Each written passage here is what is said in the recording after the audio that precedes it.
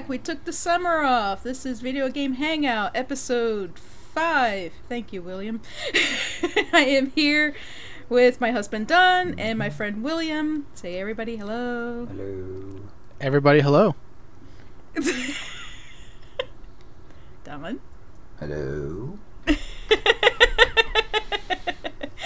So, I'm being distracted here by, people writing on their Google documents, but either way. Anyway, welcome back, Videogame Hangout. Every so often, because I'm not even going to bother saying monthly because we haven't kept up with that since the beginning, where we just talk about video games and stuff that we've been playing. We do not, we try to follow the news, but we're not like completely adherent to it, so this is just a general talk between friends. And so anyway, I guess I'll start with you, William. How has your summer been in terms of video gaming? In terms of video gaming, not too bad. Since we're talking strictly video gaming, so I can say that's good. Okay. I played some games. I'm just gonna, I don't know, maybe just spit fire through a few of them and then talk a little bit more about one. Sure. Alright, so I got Crash Bandicoot, the Insane Trilogy on the Switch. Awesome! Nice. My only experience with Crash prior to this was playing Crash 2 at a friend's house on the PS1 back in the day. Oh wow, we actually owned all of them. Yeah. Well, I never had a PlayStation, so a PS1 specifically. That's right. So a friend came over earlier this year and brought his copy of Crash. We played together. We did the whole, switch off method. We played Crash 1 until we got stuck at one level, so we moved on to Crash 2, which is a lot easier. And okay. I've been playing both Crash 1 and Crash 2, switching between the two. Crash is a lot of fun. Yes, it is. Yeah, it's got good music. It's a lot of good vibes to it. Just yeah, no, it's good. It's good. That's actually on my they have screensaver, not screensavers, the wallpapers on PS4. They actually have one for it. I'll say this: those at least the first two games, especially the first one, they don't mess around. No, that bridge. It's also harder from the original. Yeah, I heard about that. That bridge level can go. Made harder because of how. For those who don't remember or don't know about what happened with the Insane Trilogy, they could not get the original architecture, I guess, for the original game, so they basically simulated a copy of the original games. The problem was that they miscalculated where the arc stops from where he drops. So in the past, he would jump in an arc, and in this one, you just about go up and then straight down in a straight line. So the jumps are shorter. Yeah, there's in the new version. So when you have the bridge version where you have to be spot on, or you're just gonna keep dying over and over. Yeah, that sounds about right. Yeah. I have not bought it. I do want it at some point. I don't know when. We still have the originals. We've never gotten rid of any of our old games, so we have the original games. I am still praying and hoping that with the success of Crash that we get Crash Team Racing, because that is still a phenomenal racing game. I played that more than I did Mario Kart. I loved it. So go ahead, you were in the middle of that. Yeah. So yeah, Crash Bandicoot is it's a lot of fun. It's a lot of fun. It's very different than like playing Mario 64. Like they're both platformers, but they're both very different from each other. Yeah. I'll just say that. So I've been another thing I've been doing, video game wise, is I've been playing Breath of the Wild again. I mean, I beat it back when it was new. After like 100 hours of playing, but I purchased the season pass, which is just because it was they came out with all the DLC back in December. It's funny on the store page. It says, "Give me a link to the pass." Yeah, they knew what they were doing. It didn't come with it. No, you gotta, because it can't. It was a post-launch DLC. Yeah, but whenever you do anything on PlayStation or Xbox, if you bought it first day or like a collector's edition, it came with a season pass. Oh, no. So Nintendo doesn't know how to do season passes. I don't know. I mean, it was just, they were just like, you know, for $20 you get more content. It's like, well, I got no problem with that, because like the built-in game is like good value. So yeah. The funny thing is that like I haven't actually gotten to any of the season of the DLC missions because I was too busy playing, getting more of 100% of the base game. Yeah. I literally sunk an extra 5 hours, and then I realized, oh, wait a minute. I haven't actually done any of the new stuff yet. Yeah.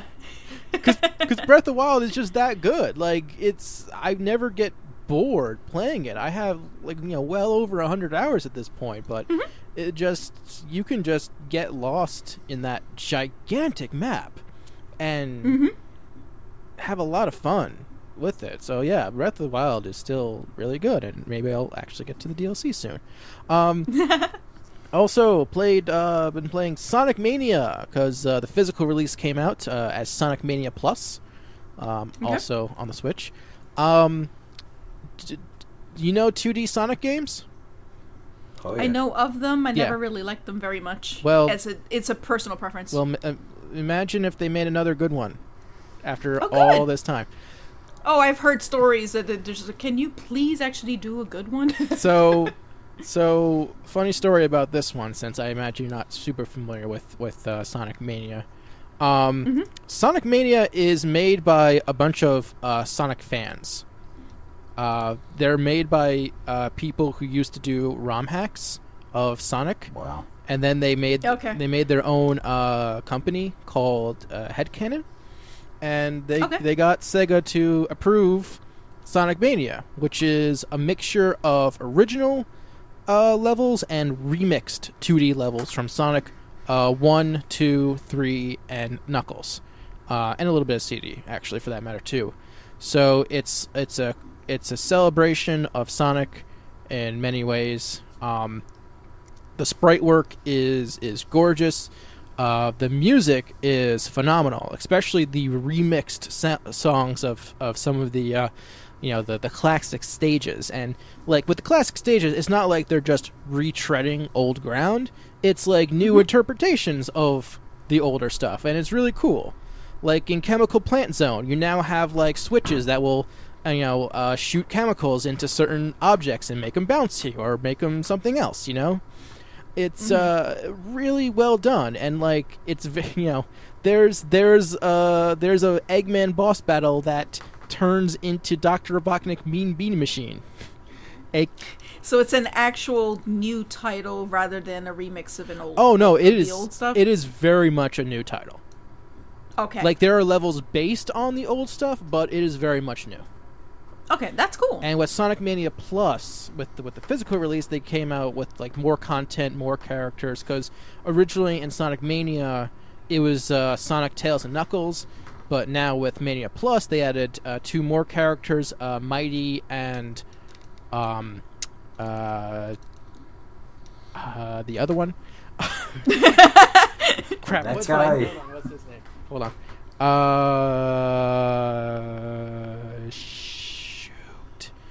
Okay, this is gonna bother me because like yeah, because that doesn't happen to me at all. Ray, thank you. Mighty the Armadillo and Ray the Flying Squirrel, which is significant because they're from an obscure Sonic game called Sega Sonic, the arcade game. It was this arcade game that used a trackball for the gameplay. I think it was Japan only, so if you haven't played it, that's why. Okay. But yeah, overall, there's a lot of those, unfortunately. Yeah. But yeah, it's a great game. It's a great 2D Sonic game, and like apparently it sold better than Sonic Forces, which was actually made by Sega proper. So I don't know what that says about the future of Sonic, but I would assume that they had at least some permission to do this. Oh no! It was published by Sega. Oh, okay. This has. It's just a completely different team. Yeah, completely different team. Okay, gotcha. Yeah. Christian Whitehead was also the lead of that. He's the lead guy of the project, and he was kind of like he was he was the main fan game maker who turned into an official Sonic game maker. Cool. Which is that's actually cool because when you have there's a huge modding community for every game that's out there. Yeah. And it's nice when they end up stepping up and being able to help out and do proper content on future titles of the games that they've been modding for that long. It's like the best reviewed Sonic game in 20 years. That's great because I've always heard a lot of problems with the Sonic games. Sonic is great, but some of the games are not as great, and some have jank that I'm willing to look past. That's my history with the Sonic series. I also went to a convention called a Videogame Con, AVGC. Went with my friend. Where is that? That is in Jersey, in the Meadowlands Convention Center, I want to say. Right. Yeah. Okay. Yeah. That makes sense. New location for them this year. Because they had easily outgrown the old location. Which seems to happen here in Jersey. Yeah. Was it Meadowlands or Garden State Convention Center? Was it right off of Route 287? That's not going to get you anywhere when it comes to me. Meadowlands. Meadowlands Exposition Center, there. Oh, okay. Exposition Center, okay. I mean, that's a good hour and a half from us. Easy. Yeah, all I know is north. As soon as you said Meadowlands or even Garden State, it's up there. Yeah. So. It was a fun time. We beat an arcade game, an arcade shooter game. It's easy when you don't have to pay money. Yeah, that is awesome. Yeah, we played some Windjammers. So I would assume that basically when you go in, you basically have a free pass to all of them. Or Yeah. How does that work? Everything's. So yeah, it's you just pay to get in, and they got they got a dealer section. They got a bunch of arcade machines. All the arcade machines are set to free play. Cool. I was a little disappointed that there was no pinball this year. And I personally feel like their selection of older arcade machines was less than years past. But in exchange for more of a focus on I guess more modern arcade games, which I personally just prefer playing classic. That's just me. Yep. But the stuff we played was still good. Windjammers. We played Parodius, the arcade version, but we got the bad ending, so we technically didn't beat it. We played some. They got a lot of old gaming systems there. Played the what's it called, the Super Cassette Player, which is a Japanese only video game console that predates the NES, and you can tell because the buttons on the controller are on the side and not the front. So it's weird to use. We used this. Oh god, it's been a bit, so I'm trying to remember. We played a video game version of Zenki, the anime Zenki, which the game itself is actually very generous with its health items. It's not the PC Engine, but it's like a soup up version of the PC Engine. It looks like a computer tower, but it's a video game console. I don't remember what it was called. I have to look up for it at a future date but yeah, that was fun. Just a lot of just fun. I bought a lot of Famicom games because that's what I do. I bought Doki Doki Panic, which made me happy because that was one of the games I've been looking for a while now. So yeah, I got the Godzilla NES game that we talked about in a few episodes ago. Yep. So I'm glad to get that one from my childhood. I think I only got a few NES games left that I would have to rebuy. So yeah, that was a good time. And I guess sort of the last thing that I want to talk about in my sort of semi-rapid fire session is Splatoon 2. I'm sure you're well aware, because I won't shut up about it. I do love I do love me some Splatoon. And that's good though, because that was a new IP about what, 4 years ago now? Yes, 3, I think 4 it's years. 4, yeah. Ish. Yeah. Yeah, It's nice that they actually came up with a new IP and that it's so well received, because it's a good game from what I understand. And it was so well received on the Wii U of all things. Yeah, which it's a better iteration of the fact that the game itself is good. It's not just because it's on the hardware. Even a blind squirrel finds a nut once in a while.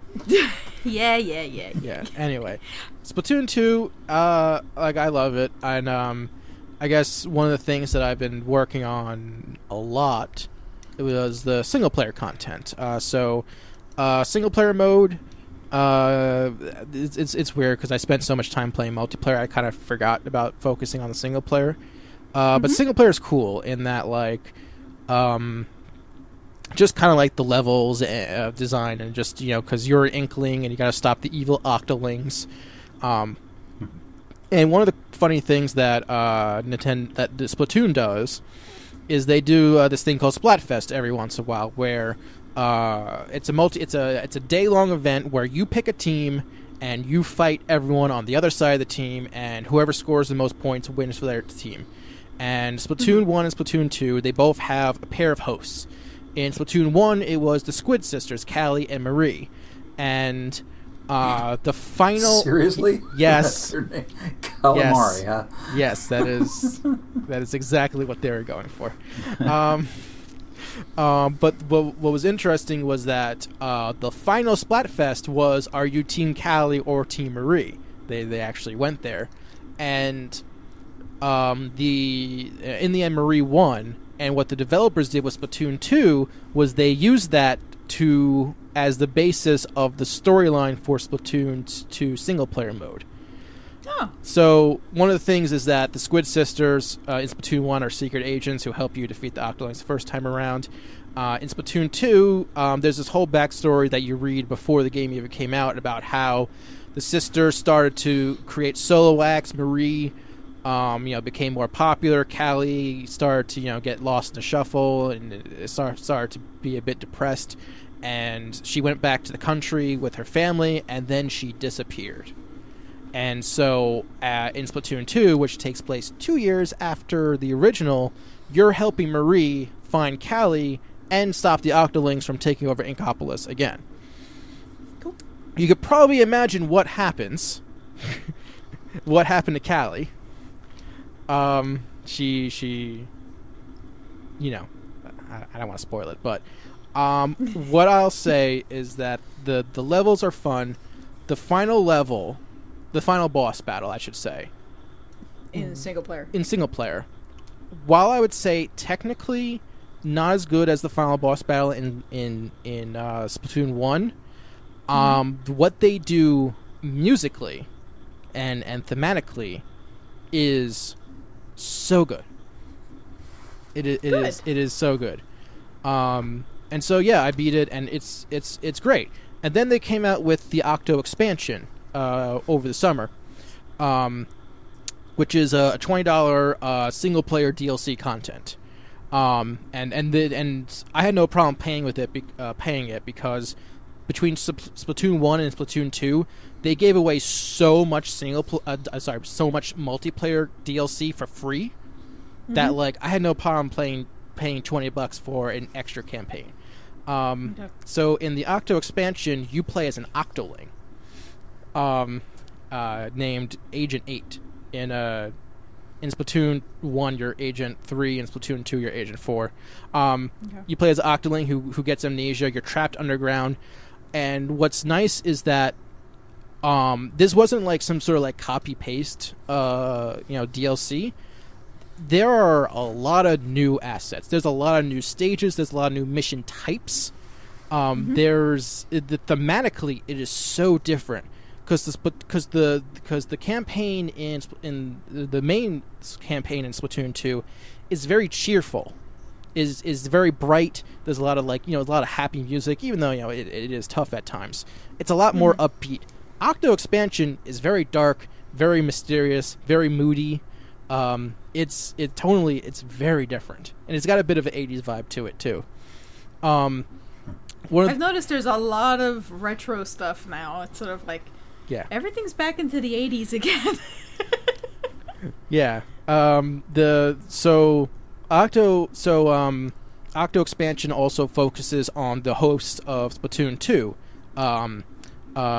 Pearl and Marina, known as Off the Hook. They're more hip hop, whereas the Squid Sisters are more pop. And so you get to know some of their backstory and they're interacting.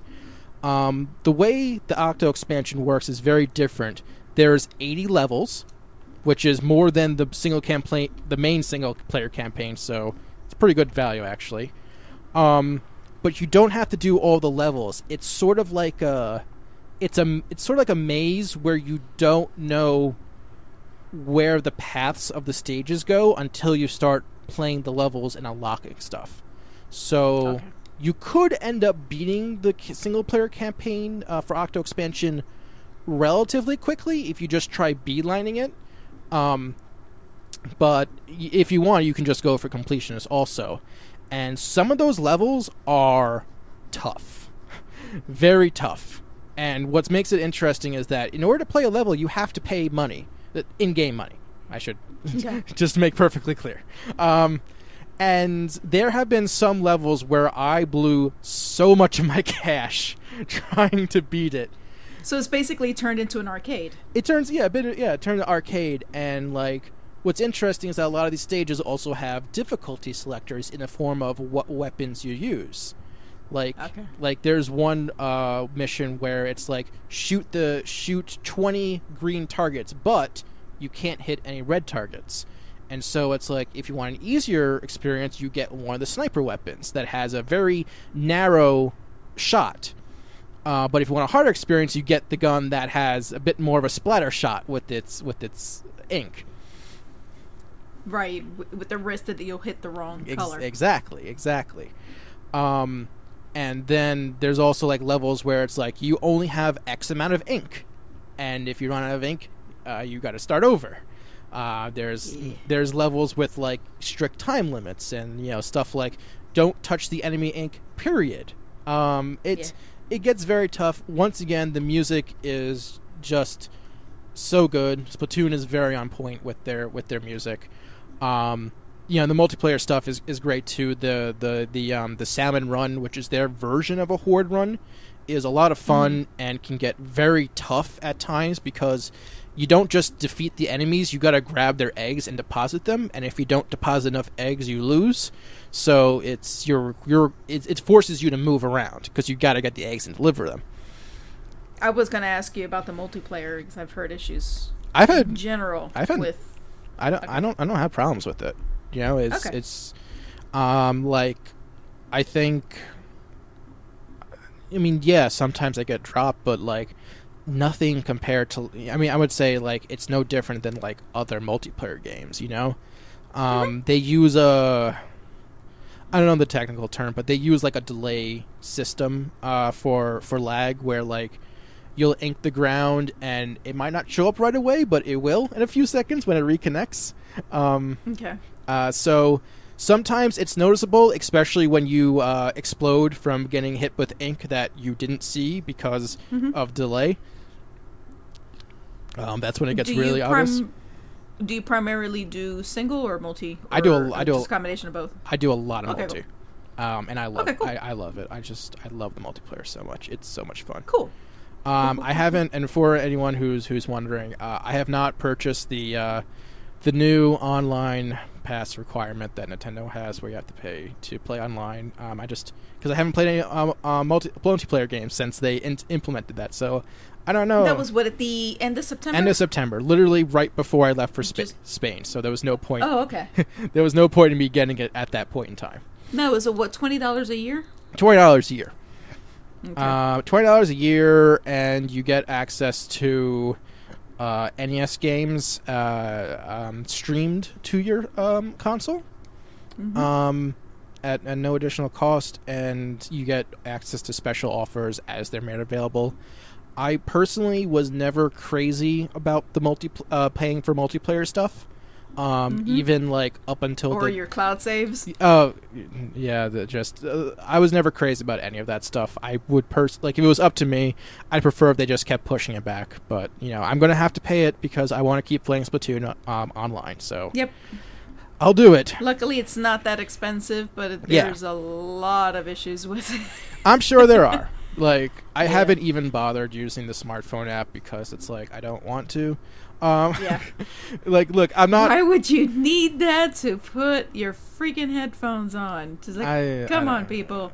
I'm not getting into that stuff. Like, oh no, there's no point. I just, I'm just like, fine, whatever. I'll pay it eventually. But like, I mean, Switch is a great console, but it's got issues, and like, the way Nintendo handles something involving online isn't particularly perfect. Yeah, they forget it's 2018. Everybody's been doing this for 20 years. At least Splatoon plays well, so I'll take that. Yes. So that's why I was asking whether or not you played multiplayer or I play a lot of multiplayer. Player. I have a lot of multiplayer. I love it. I absolutely love it.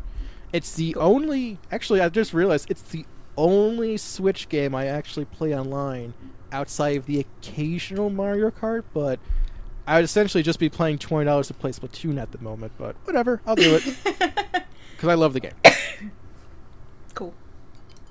By the way, Don, how's your month? But although it's, we live with each other, so yeah, you don't know how I know what yours is like. So how was your you. Summer? Well, because the last time that we did this was right before E3, so go for it. Not much really goes on during my summers due to effectively working outside, so usually days consist of, oh my god, it's hot, oh my god, it's humid, why do I still live in the Northeast? Humid, not human. And then coming home, taking a shower, and falling asleep, with maybe some gaming on the weekends. So, No Man's Sky Next has been a lot of fun. Yes. They Okay, really, question. Mm-hmm. So, as someone who has not played No Man's Sky, was very confused about No Man's Sky prior to its original launch, and then heard a lot of the backlash around No Man's Sky. So, two main questions. Okay. What has changed, and is it good? Okay. The answer is the core of the game has not changed. Okay. What they have done is followed through on promises. Okay. So when the game launched, Sean Murray, who is the head of Hello Games, got very, very excited and did not temper his excitement in his comments to the press and to the internet, which, let's just say they took exception to that.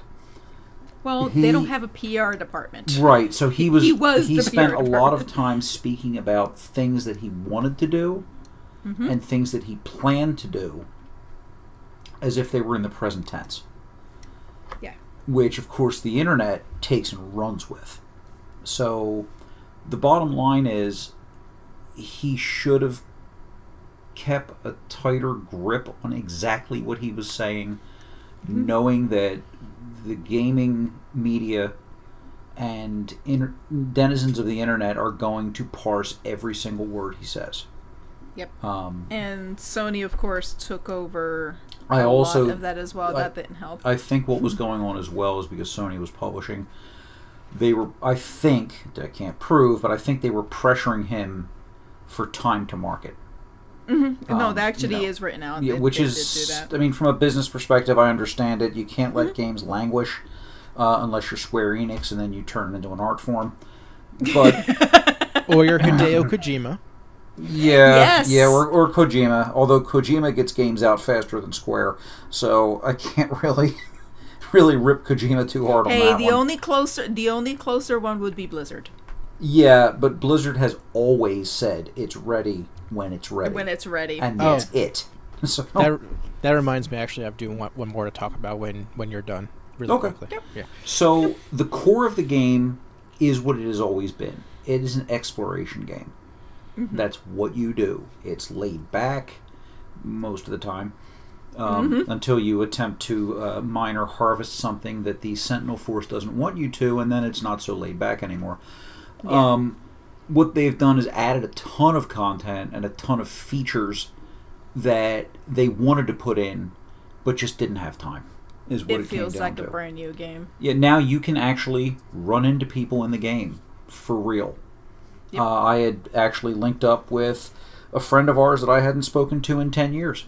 That we just happened to, life just, we only live 15 minutes from each other, but he's got kids, we don't have kids, and life is life. So they've done a great job with the game. They overhauled the graphics.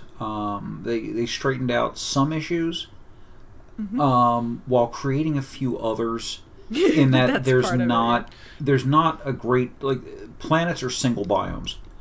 You're not going to go, it's a cold planet, it's a hot planet, it's an acid planet, it's a poison planet. And creatures tend to repeat a bit because everything's supposed to be procedurally generated like Dungeons and Diablo. They've had to scale that architecture back in order to fix problems, and they're promising to expand it more as time goes on. I have no problems believing that because they've followed through on the promises they've made. Next came out, what, August or July? I think it was July. All I know is that every single week they have been doing updates. Yeah, and some of them updates. massive. Yeah, have not spent a single dime over the original $59.95. Yeah. And they haven't even offered a way for you to spend that. They've just followed through. Yep. They could have easily turned this all into DLC and nickel and dime people to death, which I think would have sunk the company. Yeah. So instead, they just did the right thing and followed through, and it's paying off for them. Last time I saw the Steam numbers, players were very, very high in the game compared to what it was. So if you enjoy exploratory type things, I think you'll enjoy it. It is not, you can play it like a space pirate, but just remember there is law enforcement and they don't fool around. And they also cannot be negotiated with, so it's definitely more of a James T. Kirk kind of diplomacy. But right, yes. So you don't have to start a fight, but if you'd like to continue the game, you had better finish it. Or know how to run away. Oh, one interesting bit. So your pulse engines, you've got 3 modes of transportation. There are 3 types of transportation. What equates to, in Star Trek terminology, you've got your impulse engines, which are, this doesn't even really work for this analogy, but for lack of a better one, impulse engines are what you kind of putter around on. Your pulse drive has you moving, I guess, near the speed of light. If you are under attack, you cannot engage that. So you're limited to impulse engines, and ships have different top speeds. This could be very, very bad. And when you see on the screen at your cursor, if you were in space and pointed your cursor at a planet, and it says the planet is 20 minutes away, that's real time. Yeah. You will fly in a line for 20 minutes. Yep. So I believe hope that the pirates get bored and go away, or that you can blow them out of the sky. Because holding buttons and sticks down for that period of time, I have not done since the days of the NES. So, but I would highly recommend it if you enjoy that type of game. I think it's very good. They've done a great job, and they continue to do more. So I think it's only going to get better. Well, it's always been on the PlayStation. It's on Steam now.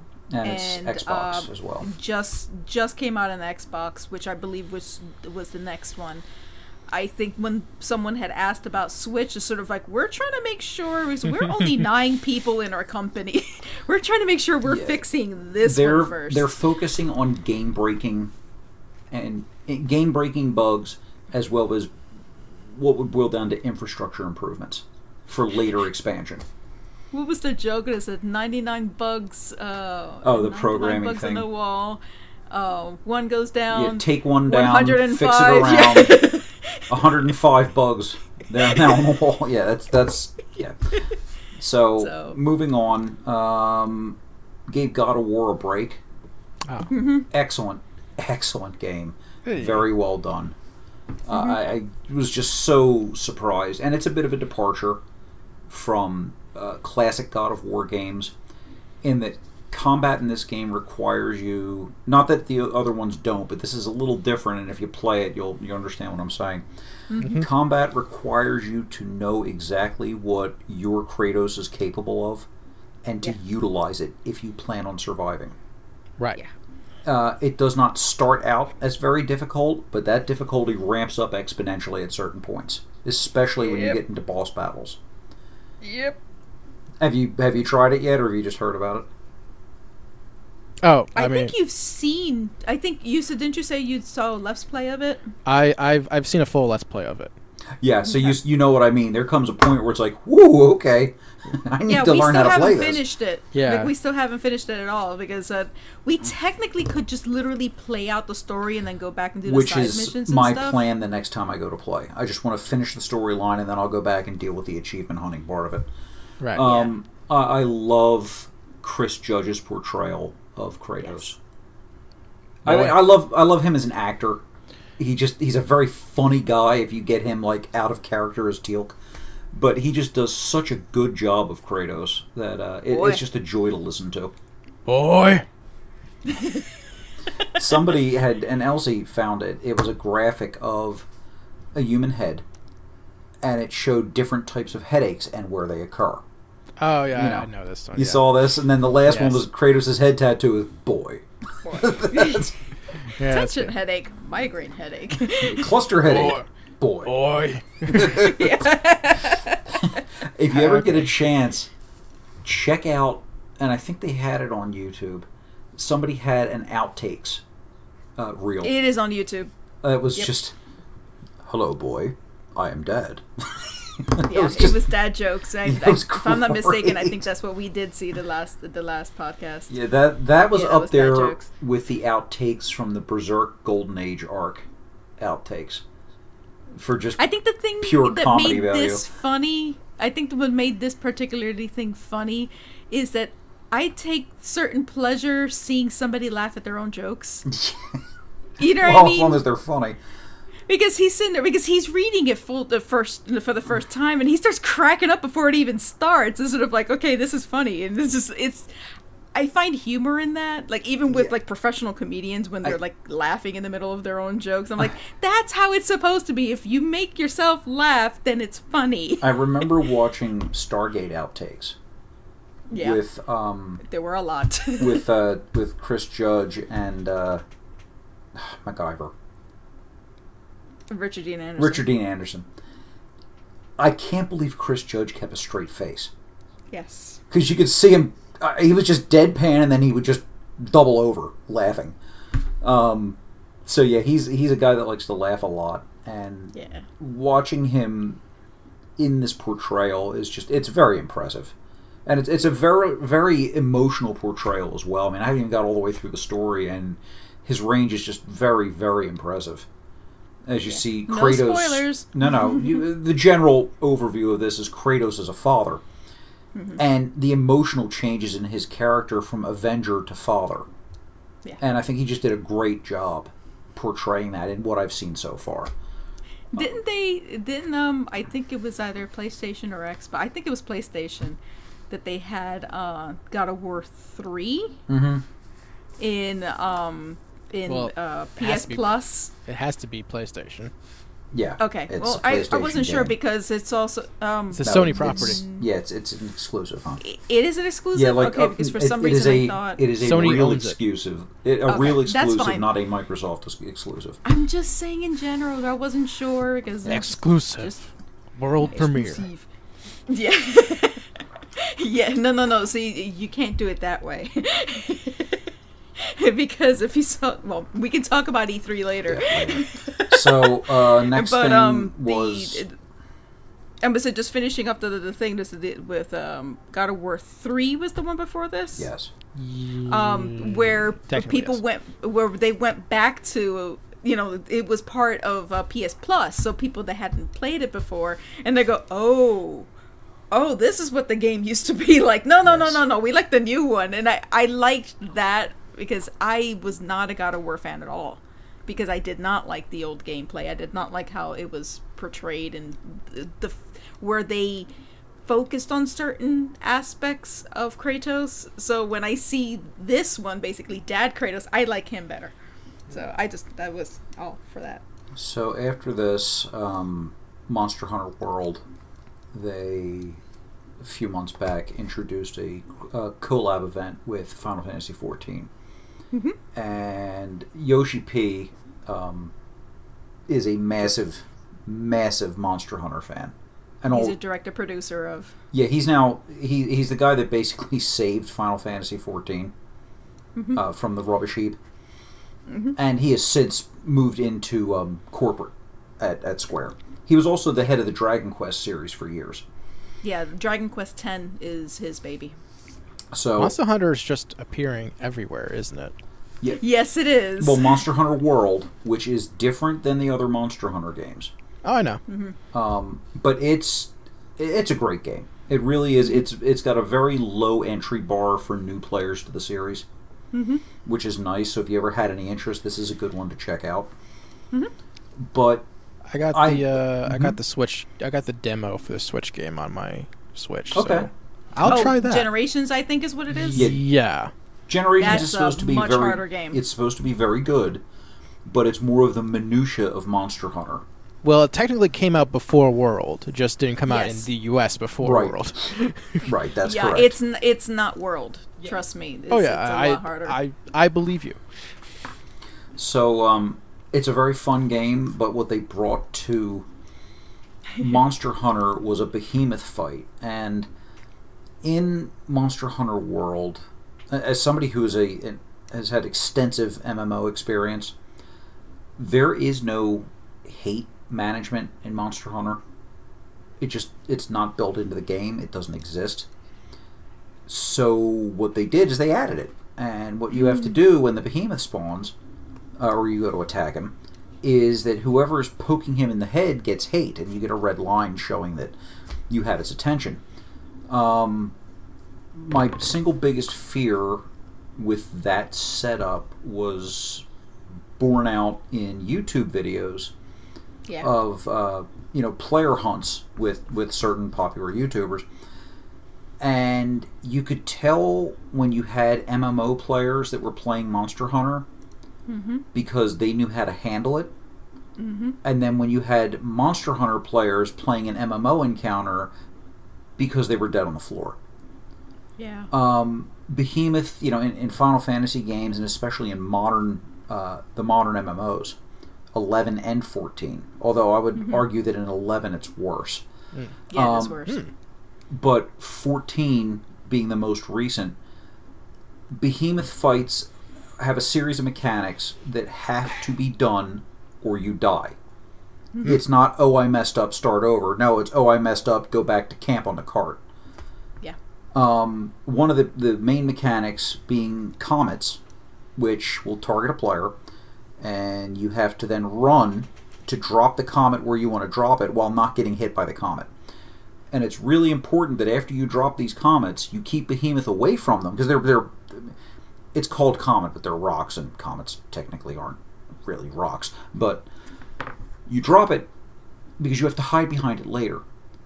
So after the Behemoth drops 3 of these, it then proceeds to try and destroy them, so that you can't hide behind them. So you have to pull it away, so that its area of effect attacks and its conal attacks, which you mm-hmm. project out in a front.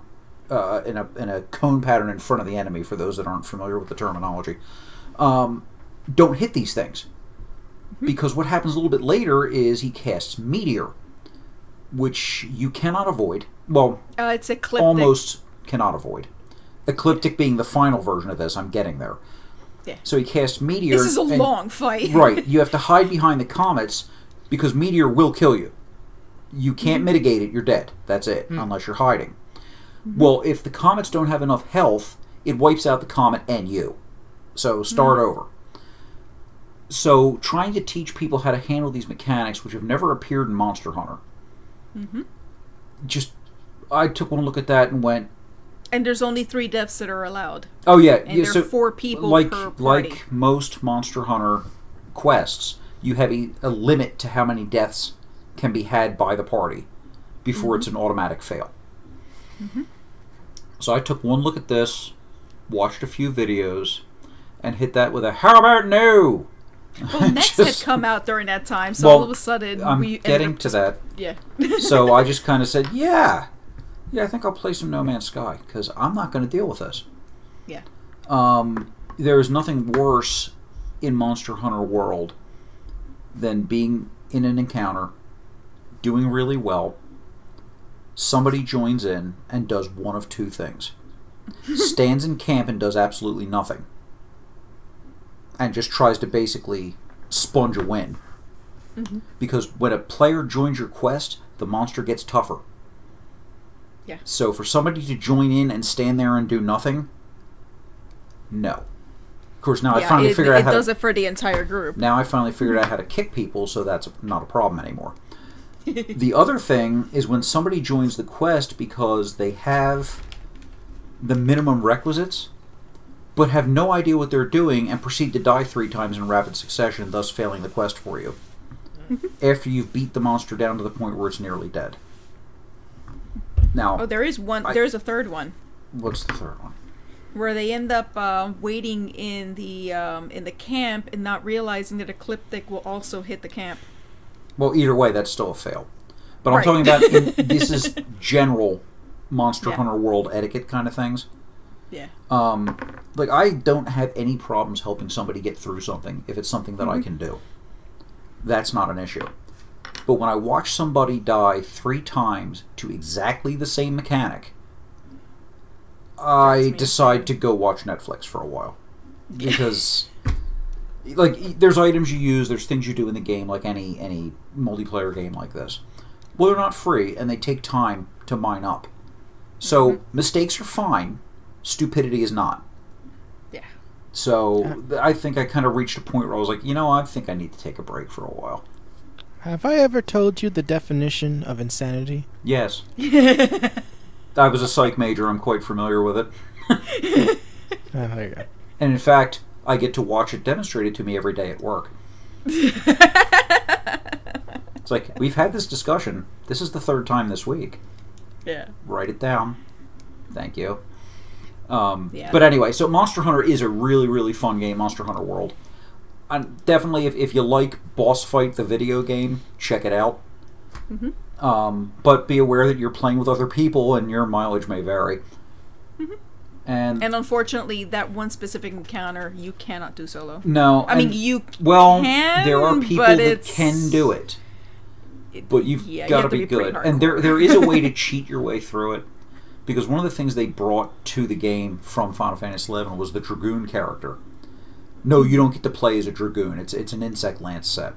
But they brought all the artifact armor, and it actually looks really, really cool. But they gave an emote in the game called Jump, which if you've played Final Fantasy, you know what that does. If you actually time it right, you can dodge Ecliptic Meteor with the jump. You have to be you better know exactly when to jump. That's all I can tell you, because I watch people try it, and I watch them assume the standard Dragoon fighting position of face down on the floor. Face. LOL Dragoon. Yes. So, it's kind of like when people try using a mushroom to dodge a blue shell. Yes. It's possible, but you got to time that just right. Yeah, to quote a movie, exactly right. To quote a movie that I love, this is going to take crackerjack timing, Wang. Great shot, kid. That was 1 in a million. Yes, that works too. So, continuing on the Final Fantasy theme, went back to Final Fantasy XI after a 9-year break. Hey. Yeah. Should have waited 2 more years. Yeah, right. Well, we played in the North American beta, which was when the Rise of the Zillard expansion was released, and then it was when it was PC beta. PC beta, yes. That's when it was officially released to the West. The West. I have played 7 or 8 MMOs And when I say play, I'm talking about years, not like a month and quit. Right. For each game. There is no game that I have ever gone back to except Final Fantasy XI. Yeah. Because as brutal as those 2003 systems were at the time, there's just something about that game and that world that keeps making me want to come back.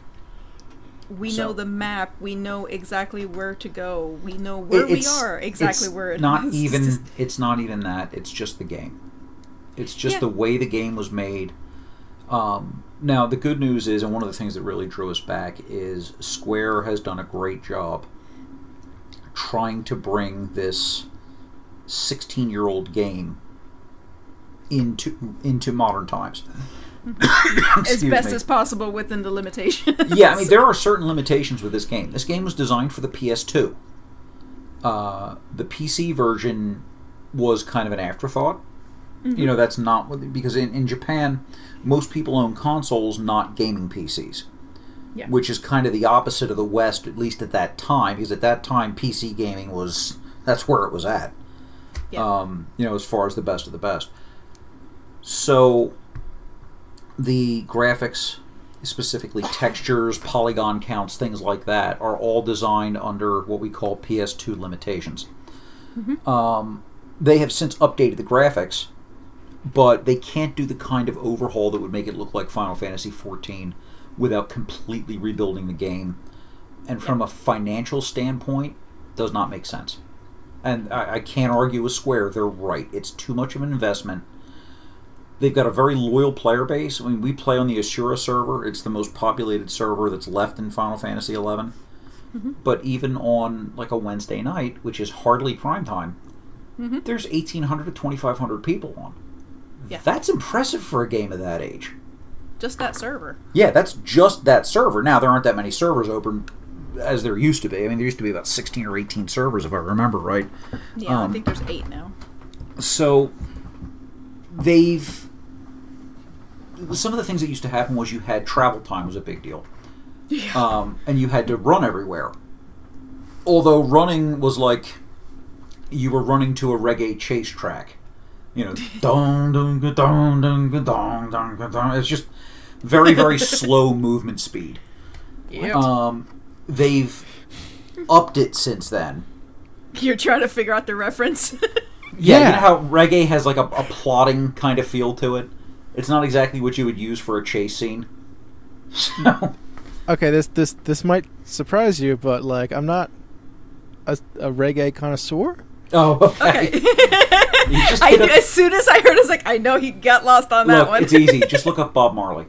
I mean, I know a little bit about Bob Marley, but like I don't... Reggae in general is very like relaxed music. Okay. It's not that it doesn't have life to it. It's not like a fast music, like, you know, some sort of chase scene. There will be something that's like this. It's not 180 beats per minute. It's you're not trotting as opposed to just running. Actually, what you're doing in the old game at movement speed was more like a fast walk. Yeah. It wasn't a run. So anyway, they've doubled at least regular movement speed. Which is great because it would take... These zones were very, very large and it would take you a long time to get anywhere. Just to get to camp, if I were to 35, 40 minutes. If I were to run from any of the starting cities to the original hub town, which is called Juneau, on foot, without dying, and dodging aggro that will absolutely kill you if it catches you, it would be, I think the fastest time that I have ever done it in is about 30 minutes. Yeah. On foot. And that's not stopping. Oh yeah, you couldn't, I mean, no stops, nothing, just straight run, you know. So, they've changed a lot of that. Travel now was content. Yes, that was content, yes. So anyway, they've done away with a lot of that now. You know, you move faster on foot, you move fast, you now actually have mounts that you can summon versus having to go somewhere and pay to ride a Chocobo, which lasted for 30 minutes, and then when you were done, you were kicked off and it took off no matter where you were. So all that has changed. Getting around the zones is much, much easier. There's now 1, 2, at least 3 ways I can think of off the top of my head to get around, and one of them does not rely on you having been there first, which is great. Fantastic. You have to pay a certain type of currency for it, but it's pretty minimal if you're playing the game. They have introduced new things called trust NPCs. So what it does is it's a new type of magic, in the game world that allows you to summon magical clones of certain NPCs in the game with their abilities. Which sounds like, okay, why would they do that? Is that just kind of a neat thing? No, it actually allows you to fill out a party without having to stand around and wait for people. Hey. Yeah. That's how we quit the first time around. Yeah, that's why everybody quits the first time around. Because everything's group-based. You used to, when I was in 2001, 9/11, I was out of work the December after 9/11. The industry I was working in changed, and a lot of people got laid off, and I was one of them. I spent, what? A year. Yeah, about a year. No, it was a year. Trust me. Yeah, it was a year, and I was able to get some work, which did not work out. That was 13 months. Was back out again on unemployment, and then finally got a decent job and got back to, being an adult. So, look, I love being home, except for the part where I'm dependent on the government. That part sucked. So, we had to move in with your parents. Yeah, well, among other reasons. But anyway, thank God my parents are nice people. They're freaking awesome. I love them. Would have been hellish. Yeah. So, what you would do is you would go to Juno and stand around waiting to get a group. Hours. For hours on end to get a group and spend most times 40 minutes getting to the area where you were going to fight monsters to level, only to have somebody go, oh, I got to go AFK, I'll be right back. AFK meaning away from keyboard. Half an hour later, that person comes back, oh, I'm sorry, my cat was on fire. Some nonsense like that. There was no auto-grouping system. You had to create the groups. Yeah, modern things that like WoW put in, like a duty finder or raid finder or things like that, they didn't exist. Well, Splatoon has it as well. Right, well this is have an auto modern games have these features. Yeah. Right. Games from 2001 did not. So, there was no matchmaking, there was none of that. This is just, you stood around and you shouted and you looked for people that had their flag up looking for party. So you get all the way to the site, and 10 minutes later somebody's got to leave. Yeah. Well, you can't fight those monsters if you're down one or two people, especially if that person happened to be the tank or the healer. So, you spend all this time to get out and play, and then you can't play. Right. So it's like, I just wasted, I get home from work, when I went back to work, after doing, well, with that job, a 10-hour day or 11-hour day, stand around looking for group for 2.5 hours, get to play for 45 minutes, then I gotta go to bed. Yep. And I was like, I just can't do this. And as much as I didn't want to quit, because there was no point in paying for something that I really couldn't do. Yeah. So that's all gone. And now, of course, you can still group up and do things, and at level cap, yeah, that happens. But at least for us, we can now duo content that you could not. I mean, basically, you couldn't fight anything in this game solo. To a large degree. Well, effectively, yeah, to a large... I mean, there were ways to do it, but it was very slow. Very painful. Yeah, and I mean, people would do it as a challenge, I guess because they felt they hadn't been punished enough as children. I don't know, but... No, I was forced to do that. I remember that very... But now we can play... And I'm not forced, or we're not forced into certain jobs just to get a party. Yeah. Like, if you want to get a party, you needed to be a healer, a tank... Or a bard. Because a bard could show up naked with a flute, and you're getting a party to do whatever you want. I've seen them do that. I've literally seen them do that. Without getting deep into the game, there's certain jobs. It has the job system similar to Final Fantasy V, where you have a main job, and then you have a job you set as your sub-job, which is half the level of your main, which is neat. And there are certain combinations that are acceptable and certain combinations that are stupid. And you just wouldn't do it. And I've seen bards show up with the stupidest job combinations possible, and they weren't looking. They didn't even log into the game before they had people clamoring for invites to get them to their groups. Because to put it the way my one bard friend put it, I make good groups great, and that's exactly what they do. So anyway, now there is no more being forced to play a job just so I can play the game, because you just summon the NPCs to take care of that, and off you go. Yeah, and I ended up starting as a thief, and you started what, warrior? Well, warrior, because warrior's useful for everything. Yeah, and it's one of those Swiss Army knife type sub jobs. It works for many different combinations. The really scary part of this whole thing is that the NPC tank that we use most is more competent than most paladins that I've played with. All of them are more part than pugs. Pickup groups. Yeah, I've partied with a lot of tanks over the years, and there's only 2 or 3 I could think of that are better than the NPC. Yeah, and that's really bad.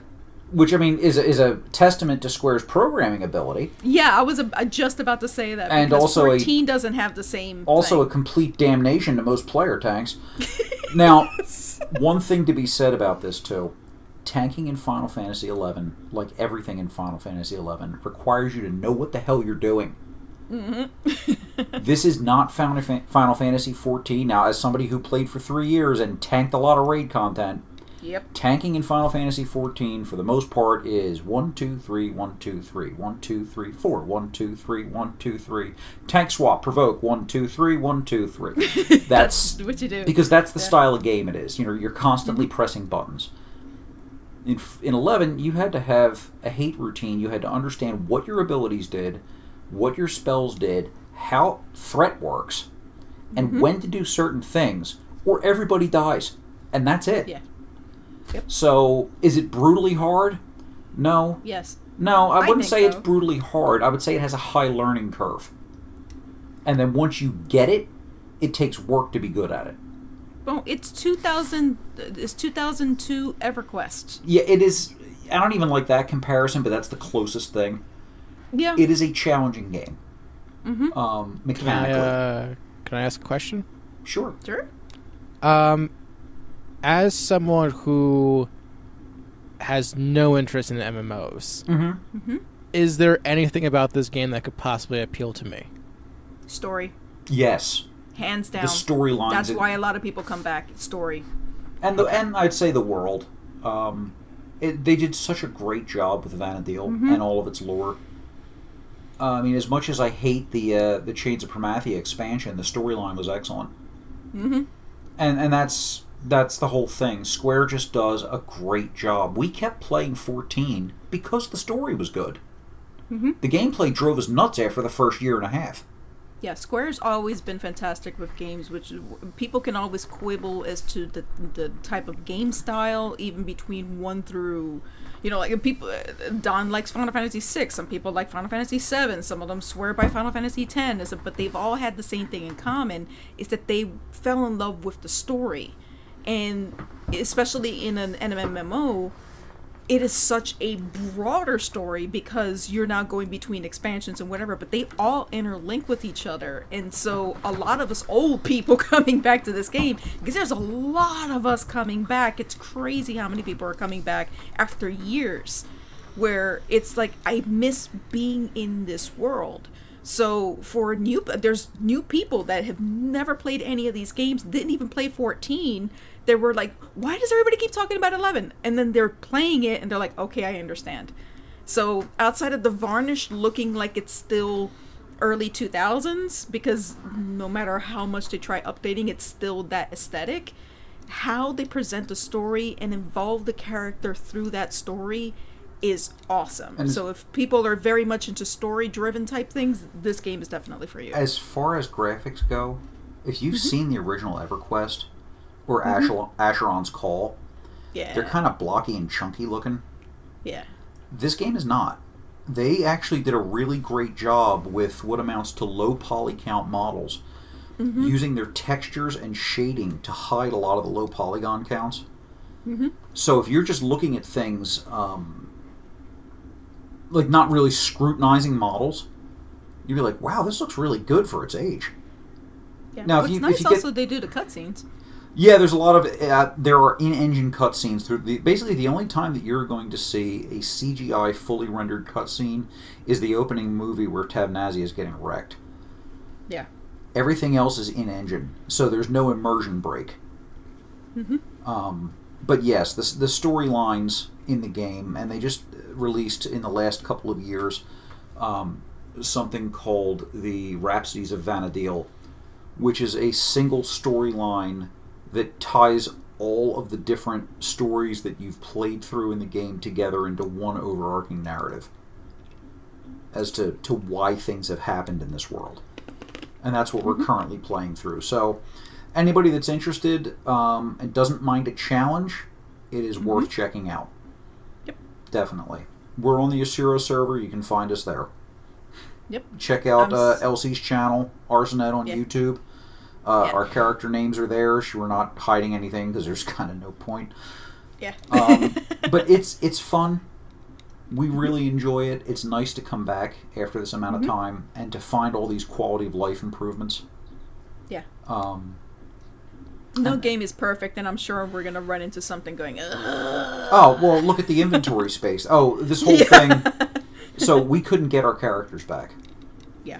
Which we had a lot of content done on. Which sucked. Yeah, it's a situation. Square tried really, really hard. They did. Like 3 freaking days trying to do this. The bottom line of this is that there was a conversion from the way things used to be structured in about 2010, I think it was. Like 2009. No, it was literally 2009, the year we quit. Right, so say between 2009 and 2010 by the time it was finished.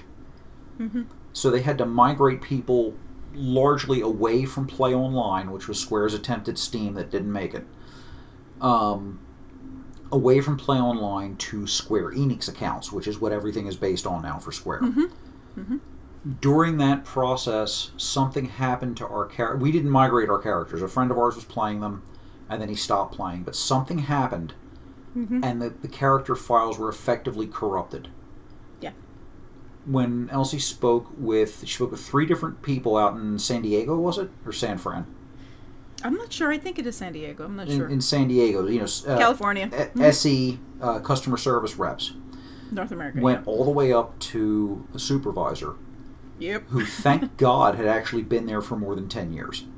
Yeah. So he was actually there when it first started. He was around just after this conversion process finished.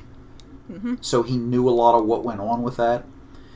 And he pretty much said, when I looked at your characters and I saw the error codes, nobody else knew what it was in the data center. He says, I saw them and goes, oh my God, I remember what these things are. He said, now here's the problem. We don't have the tools to fix it. They no longer exist. Yeah. He said, there is literally no way to fix this. It's like the equivalent of, it wasn't like we were in different servers, because the server that we're playing in now is the server that our characters are in, which is why we couldn't take our old names, because they're technically still in the game. But what ended up happening is that when they tried migrating it, all the information didn't quite make it. Yeah, it got corrupted. Right, so if we had the ability to go back in 2009, we could have fixed it then. Right. But at that point, we had no idea, because... Well, we didn't know that even that had happened. That they had gotten, at all, because they were the being translation played... process. Yeah, they were played until, like, 2011. You know what I mean? Right. But something happened with the account, so all of that information, once they got... I think it was, like, 2013, 2014, that they decided, okay, we got all the characters that we needed, and it basically wiped the old system, and they're now starting with the new system. Now, this is 9 years ago, so we're trying to retrieve information that has now been wiped. Now, had we been playing at that time, this would have been fixed, and it would have been fine. And we could have just logged right back, like our one friend, his character's fine. Yeah. He was able to log in, and was, all he had to do was basically repay for a month of Final Fantasy XI, and off he went. It was no big deal. Yeah. So Square... what you're saying is you should never have quit in the first place. No, at the time we quit, it was the right thing to do. And it was the right time. We didn't feel bitter like we did the first time around. Yeah, the first time we were... I know what you're trying to do. Yeah, the first time we were forced. I know. I got the joke. I'm just choosing to ignore it. Move on. Yeah. So, they were great, and what they did, the supervisor said, he felt really bad, and he actually gave us 2 codes for the full version of the game today, and all the freebies that go with it. So, hats off to Square from a customer service standpoint, which is something I never thought I'd hear myself say. Because we used to always complain about Square. Because years ago they were terrible. They were terrible, and they were awesome this time around. But they were great. They were really helpful. The nice part was a couple of the reps were 11 players, and they're like, "Oh, that sucks," because they know the amount of work that goes into getting the things done we had done. So the good news is, experience increases are insane. So it's reasonably easy to level up. It does not take months like it used to get to level 30. You no longer lose experience when you die. Up to level 30. Yeah, before it used to be level 5. Yeah, don't remind me. So they did a great job all the way around. It's a lot of fun to play again. For new players, it will be a little daunting because of the game's 16-year history. But you'll be playing with a wiki in front of you at all times. You will have BG Wiki and Final Fantasy XI Clopedia open at all times. Yeah. If you'd like to have any idea what you're doing. But don't let it scare you. The game can really be a lot of fun if you enjoy the challenge. Yep. So if you're by yourself, you can play, and if you have, like Don and I play as a duo, and I love the system where we can play and then just fill out whoever we need afterwards. If a friend comes in and play, we just put out 3 of the trust as opposed to all 4.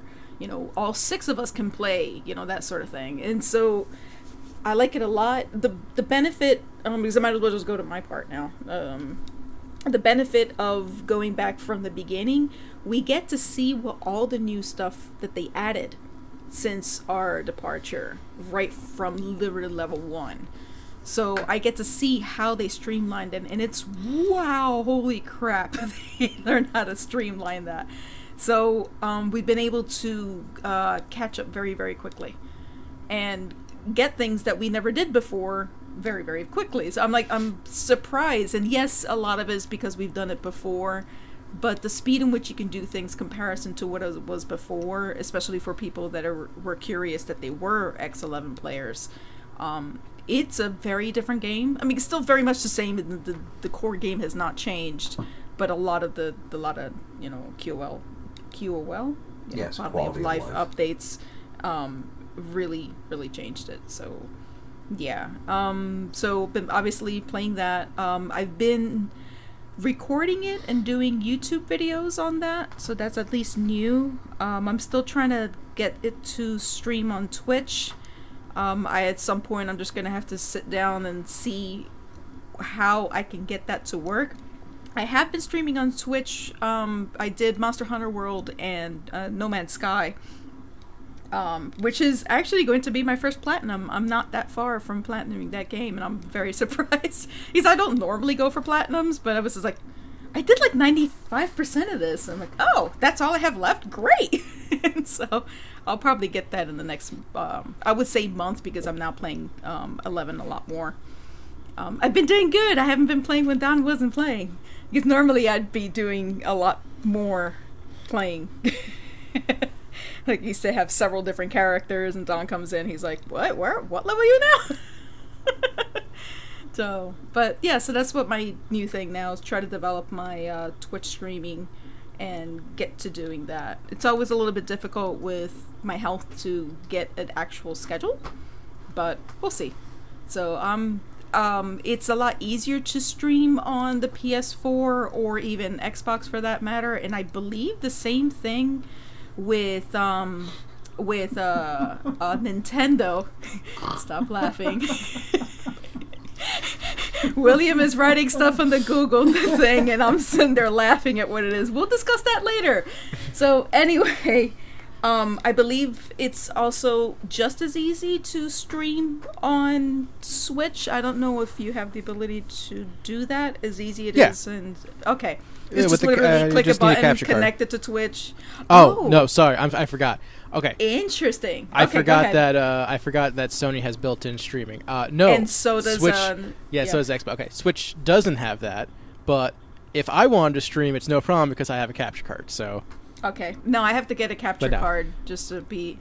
Yeah, it's integrated in Sony and integrated on Xbox, that you just literally hook up your Twitch account to it and hit a button and off you go. So I've been able to do that with No Man's Sky and Monster Hunter. And then now I'm on PC. I'm like, I know I can do this, and I'm doing OBS and whatever. It's something about it. It just doesn't look right. So one of these days, I might even borrow you, William, just to, hey, can you just look at this to see if this works? Yeah, sure. No so, problem. but yeah, I'd like to stream that on off days, or even when Don and I are playing, you know, just to see if anybody's interested in seeing that type of content. We just play a couple hours a night and go from there. So that's what my thing is. I'll throw all my bits at you. Yeah. I don't know if I have any bits because I don't buy any. I so don't think you can until I'm partnered, and okay. I would need like 50 followers, and I think I'm at 10 now because I've been doing this sparingly. I get all the other stuff where I can stream for X amount of time and have the amount of people talking, but not, you know, I don't have a schedule, and I think that's obviously what's killing it. If I had like a specific schedule, even if it was once a week, you know, for X amount of time. Put a link in the chat, and I'll give you follower number 11. Woohoo! Oh. So for those who are interested, it'll be Twitch. Should be. Let me write that down. Twitch.tv/Arsenette. Wow, that makes sense. Yeah. Yeah. So. There. So, but yeah, that's what I'm going to be doing. I'm going to see if I can try to get at least one day where it's dedicated to streaming, and I'll probably add more than that. Again, my biggest thing has always been, which is the reason why I'm unemployed, is my health can really take a turn for the worse very short periods of time. And if I have a schedule and I miss it, people will be upset about that. So it's sort of like a loose schedule until I'm able to get around to doing that. Because if I'm able to keep a perfect schedule, I'll be able to go back to work. And that hasn't been happening, so it is what it is. But I'll try to do what I can. I actually really enjoy streaming. I enjoy talking to the couple of people that do show up, and they've been showing up fairly often, so I'm really happy with that. But we'll see. We'll see how it turns out from, you know, in the future. I love playing games and sharing stuff and talking to people while I'm doing that, because usually I just sit there and listen to podcasts most of the time. Especially with No Man's Sky, I sit there playing and then I'm like ran out of podcast, crap, what am I gonna do? So that's when I started streaming and talking to people there, so it's always fun. So yeah, so now that we've spent, I don't know, like an hour talking about what we've been doing over the summer, a couple of I guess roundups. If I can just okay, interject. you got another two, go ahead. Really quickly. Yeah. So first off, I just looked. I have in fact 0 bits on my account, so I have to watch. I'm gonna have to watch more ads. The console that I was thinking of earlier was the PC FX, which is a 32-bit version of the PC Engine. Yes. While at a Videogame Con, I played an omnidirectional treadmill VR setup. Oh, that's what I saw on your Twitter. Instagram. Actually, it was on both. Yes, it was on both. Yeah. Twitter, Instagram at 222will. It's a lot of fun. It's a heavy workout because basically you're wearing low friction shoes on this curved platform. You're wearing a harness so that you don't fall. But it's a lot of fun. It's a lot of fun, and it looks really cool. I don't have a lot of experience with VR, but that looks really cool. Also, while at New York Comic Con, I tried to play Kingdom Hearts 3, but I couldn't get a ticket, unfortunately. That's a whole conversation I'm not going to have right now because I'm a little annoyed. Anyway, but I did get to play Resident Evil 2, the remake, at Capcom's booth. They had the booth itself on the inside. When you get to go in, it's like they dress it up to look like an old police station that has, you know, maybe seen better days. Because that's where the setting is based on. And I got to play the game itself on Xbox. I don't know if it was the regular Xbox or Xbox One X if they had, because I don't remember seeing the console. Game is really scary. It looks really well. I mean, there was I didn't get to play. You know, you only get so long to play, but like I got some good jumps out of me. It looks great. Well, they went for horror. Well, yeah, that's what they're going for. Totally. Yeah, it's really good. I fully approve of it, and this is kind of coming from someone who doesn't have a lot of experience with Resident Evil franchise, but I really like it. It's one of those franchises that I've been meaning to play at some point, but this one's good. So that's all I wanted to say. Cool. We can actually use that as a springboard. During the interim from the last time we did the podcast to now, E3, several Nintendo Directs have gone through. Did we want to talk about any of those? I mean, I'm not going to go through point by point, but a lot of announcements, because one of them, at least for the Nintendo Direct, you had one that you were very interested in. Now, when I saw it when it came out, I'm like, oh, that's going to be William. Yeah, it's going to be William. I cannot wait for Super Smash Bros. Ultimate to come out. Is that January or is that November? That is December. December, okay. That is December. Is the Pokemon one then January? November. Something's coming in January. I will have to look, because I don't remember off the top of my head.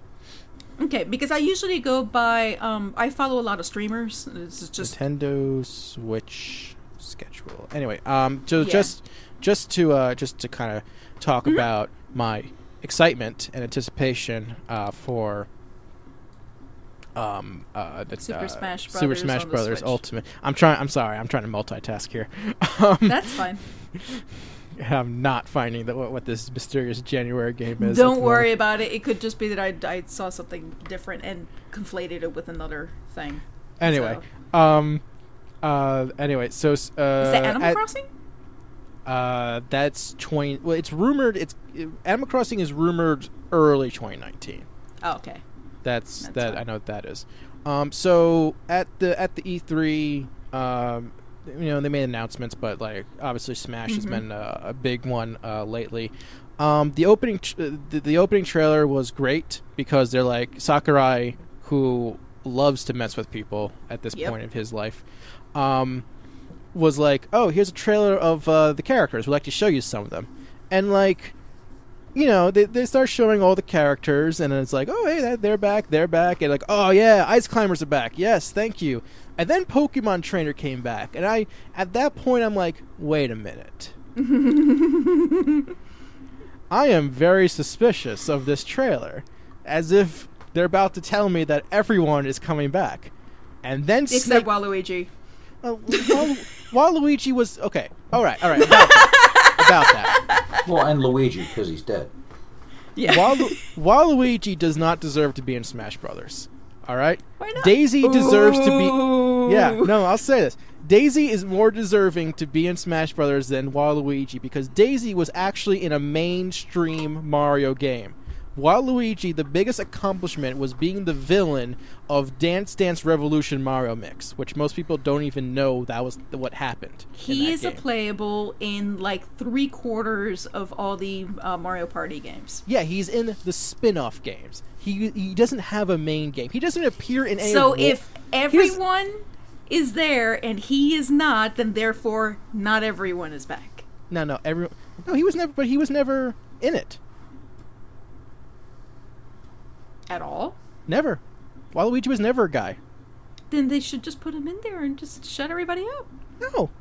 Yes. No, they should focus on... There's plenty of space in that. In fact, heck, if they can bring freaking Monster Hunter Rathalos, Monster Hunter World Rathalos on there, they can just put freaking Waluigi in there. No, they gotta focus on like cool characters to put in the game.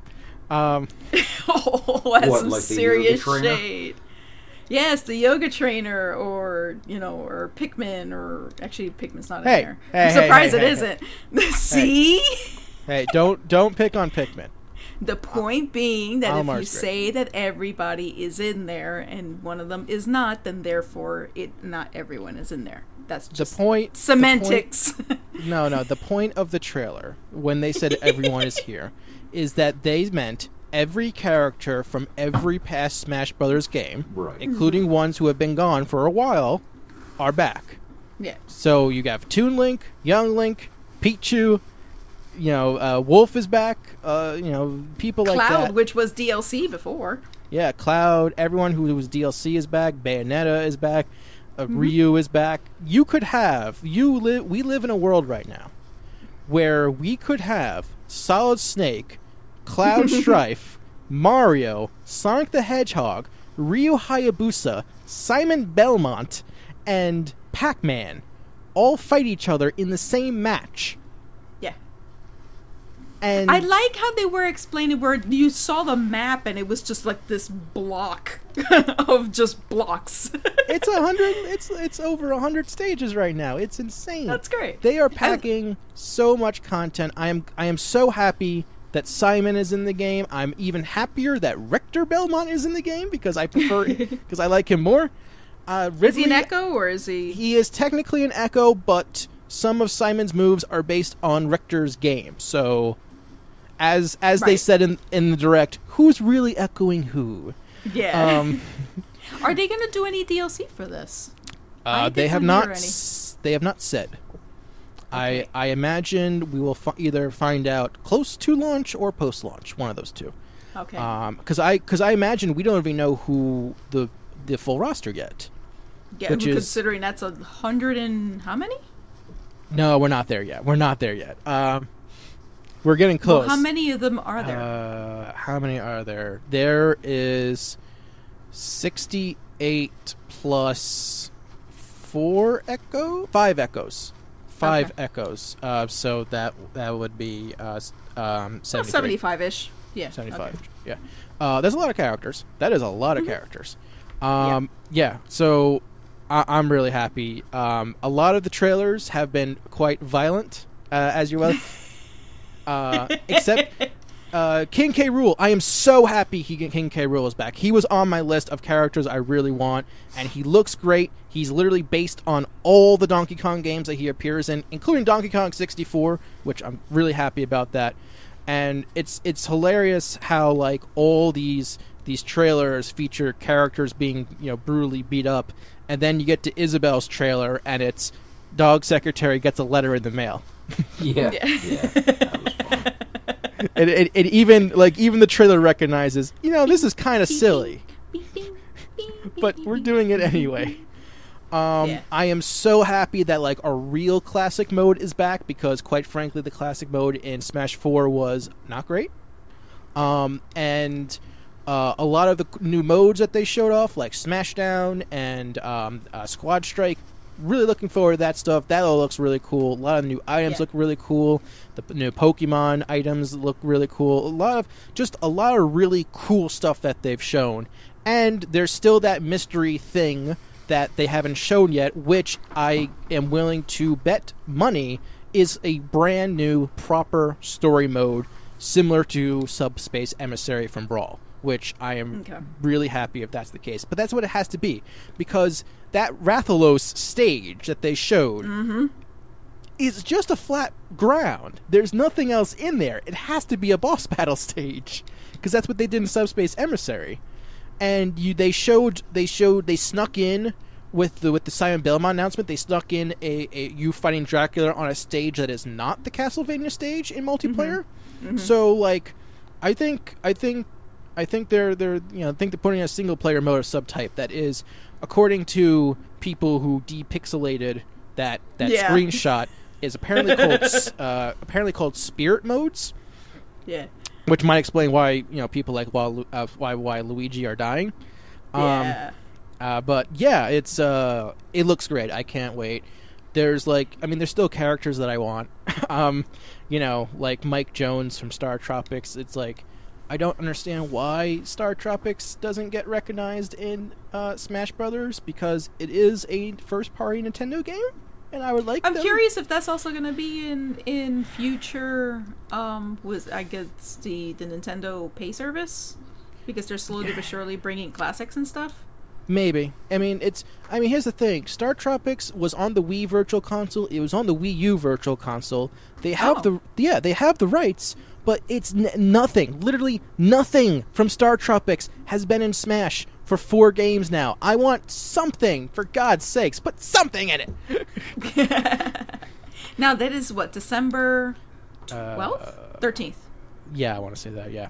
I'm actually just going by memory because I know so many people are really, really looking forward to that. I pre-ordered the game and I pre-ordered the Pro Controller. Now, I think that's a good party game for me. I won't be able to just play that over and over and over. That's just, again, that's not my forte with it. I was more interested in the proper Animal Crossing. Now, that was rumored when Pocket Camp came out. They're sort of like, okay, no, there's no way that they're not going to do this and not a proper one. Well, so I of course. believe that sometime next year. I'm still not going to get it. Well, because you don't have to Switch. No, but that's what I mean. It's like I buy systems if there's a game that I want. Yeah. And that would have been the closest to. I still have a lot of problems with the system. I don't find the controllers comfortable. And if they're not comfortable for me, there's no point in me playing. Because I admit, when I play games, I play for hours. And if after like 20 minutes my hands are cramping, that's not comfortable for me. I do find it funny that they had mentioned that the GameCube controller is going to be playable. Oh yeah, you can use that because the adapter works. Yeah, but that's what I'm saying. But it's just like it's a problem. I've been watching a lot of Let's Plays of the current Mario Party that came out last week, I think it was. Yeah, I believe so. Yeah, and that looks like a lot of fun. Except you have to play with the single Joy-Con, yeah. It would drive me insane. Yeah, literally would drive me insane. So it's just like, if you can't get a controller that is comfortable in my hands, I cannot buy you. As much as I really, really want the game, and you can't play it with a pro. Yeah. So, I'll just say that, like, for me, I have no problem using the two Joy-Cons in the holder. Mm-hmm. That's just me. I've played with just the singular Joy-Con in the past. It's functional, but it's not preferential. To say the least. But, so I'm curious, do you believe, because Nintendo has, there's been a lot of rumors, there's some, they're discussing that there's going to be a new iteration of the Switch. They've done this a billion times. I don't even know how many DSs are out in the world right now. There's a lot of variations. So I'm curious because one of the thoughts that I was thinking, because I remember they had some issues where something about the actual architecture of the current Switch is there's a lot of people that can hack into them. They fixed that already. No, but the idea is that was there because of the type of architecture. I'm curious if the next one will have the same one, or they're going to change it to address some of the problems that they are trying to avoid in the future. I got no idea. Do I think that Nintendo is making some sort of new Switch? Yeah, probably. Like some sort of iterative, because it's technically a portable and a console. So. Yeah. And Nintendo likes, making new versions of portables. Like we said, look at how many, 3DSs, like, forget how many 3DSs there are. There's a lot. And so, like, that doesn't surprise me. Do I think they're going to, make it so that only some games only work on this new version of Switch? No, I don't. No, I don't think so either, because they've always been backwards compatible onto their own system. So that's not what I meant. I'm talking about where they would change it, like PlayStation, where PlayStation, the original PlayStation, that big brick that they had, and then all the way up to the Slim, it was still the same system, but vastly different architecture, where they made things faster, you could put more into it. Just if a separate iteration of that comes out that addresses some of the problems that I have with the system, maybe I'll get it then. But right now, it's bothering me. I have to pay for cloud saves. I have to. It's just annoying as all hell. All of the little things. It's like, because you know me, I would play the hell out of Animal Crossing. Like, hands down, there's a lot of RPGs that come out there that are that play well on Nintendo systems. Some that are just Nintendo systems. Yeah. You know, Traveler. I would have loved to have played Octopath Traveler. It's just frustrating that it's like, come on, people. So I'm happy that it's taken off because I was terrified that a lot of the issues that I have with it was going to permeate to everybody else. But luckily, they have a strong lineup that people have been able to ignore it. And so that's great, but it still doesn't address my issue of why I'm not going to buy the system. So, are you looking forward to the new Pokemon? No. Okay, you're not. Now, have you ever played the original ones? The one that's coming up now is the Let's Go's, and the mainline one won't be until what, next year? So yeah, maybe next year. They said. They said maybe next year. They're still working on it. Oh yeah, they're working on it. Yeah. Yeah. So here's my history of Pokemon. Got Pokemon Blue, played the ever-loving crap out of it. I got Silver and Yellow and Crystal, and I quit Crystal, and that's it. I've never played another mainline Pokemon game. Between then and now, the only Pokemon game I've played that's new was Pokken Fighters. That's it. Is that the mobile one that came out? No, that's the Tekken fighting game. That's the Tekken fight. Okay. There's so many variations. Yeah.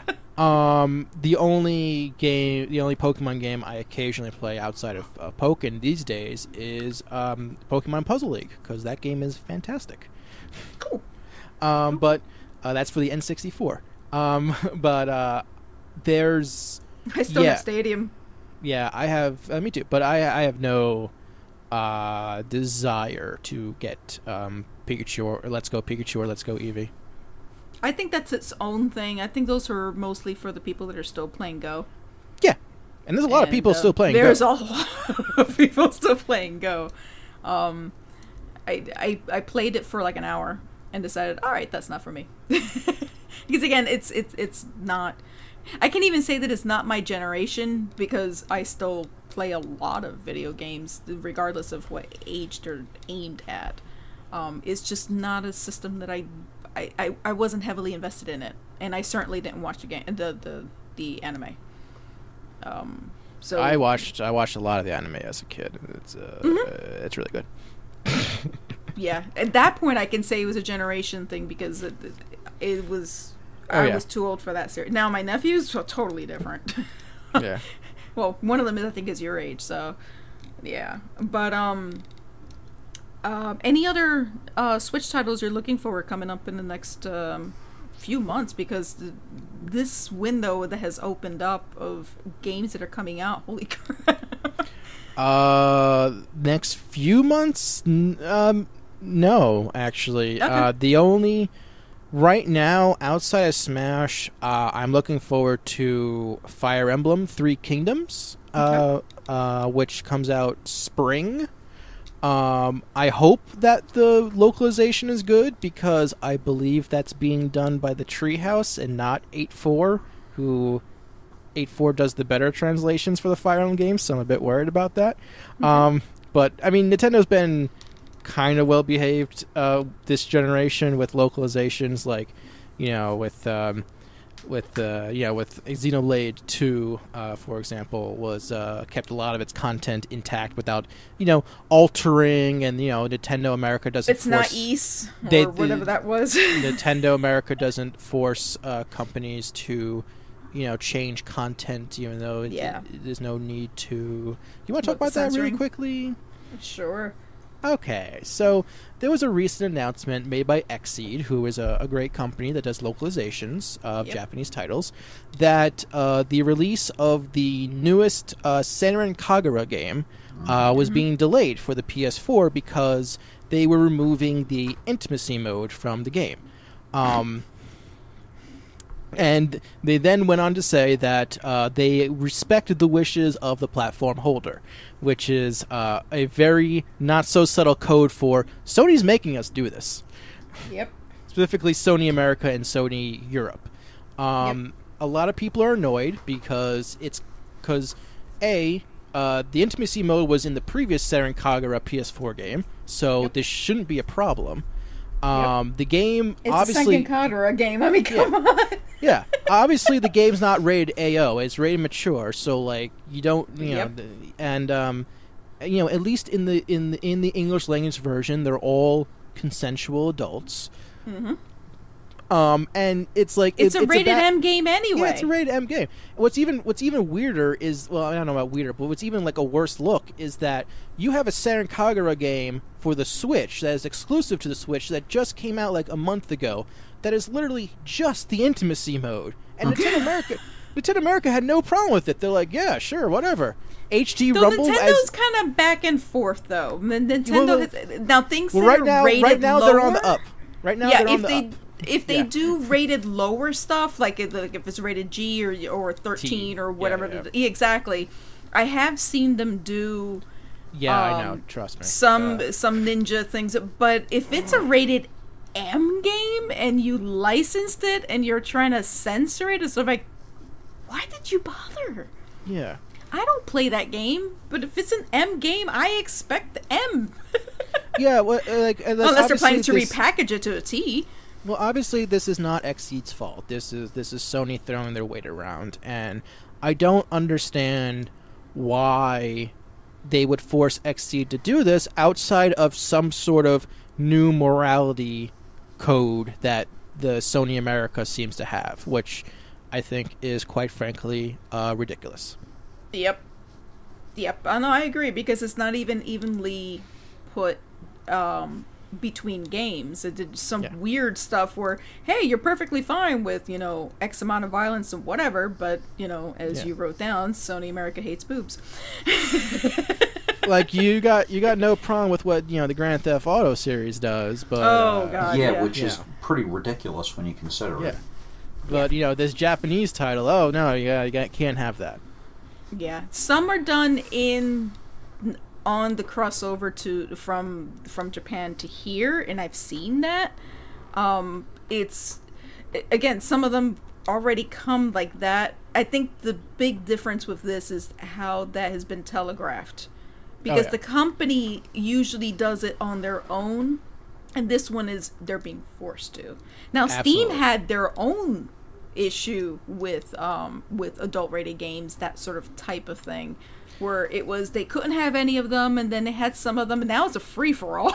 Yeah, it's a long story, but yeah, but you could literally buy porn video games on Steam now.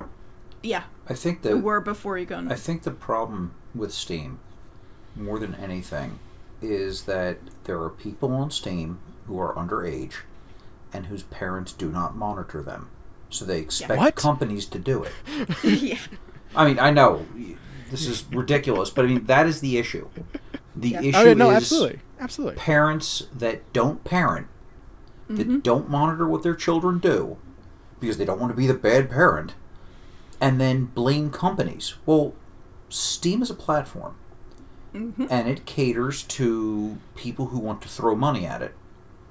Now, I may not like those games, but that's up to Steam whether they carry them or not, and it's up to me whether or not I pay for them. Yep. Yeah. The simple thing is, if you don't like it, don't buy it. And if your child is buying it, first of all, why does your child have a credit card? Exactly. If not, that's theft. And secondly, if your child has your credit card and you're not aware of it, what the hell are you doing? Yeah. Again, it goes back to the parent. Exactly.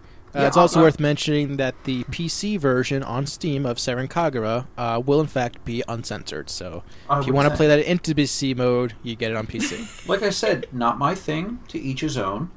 Yep. Steam is a private business. Yeah. Stop making them parent your children. Exactly.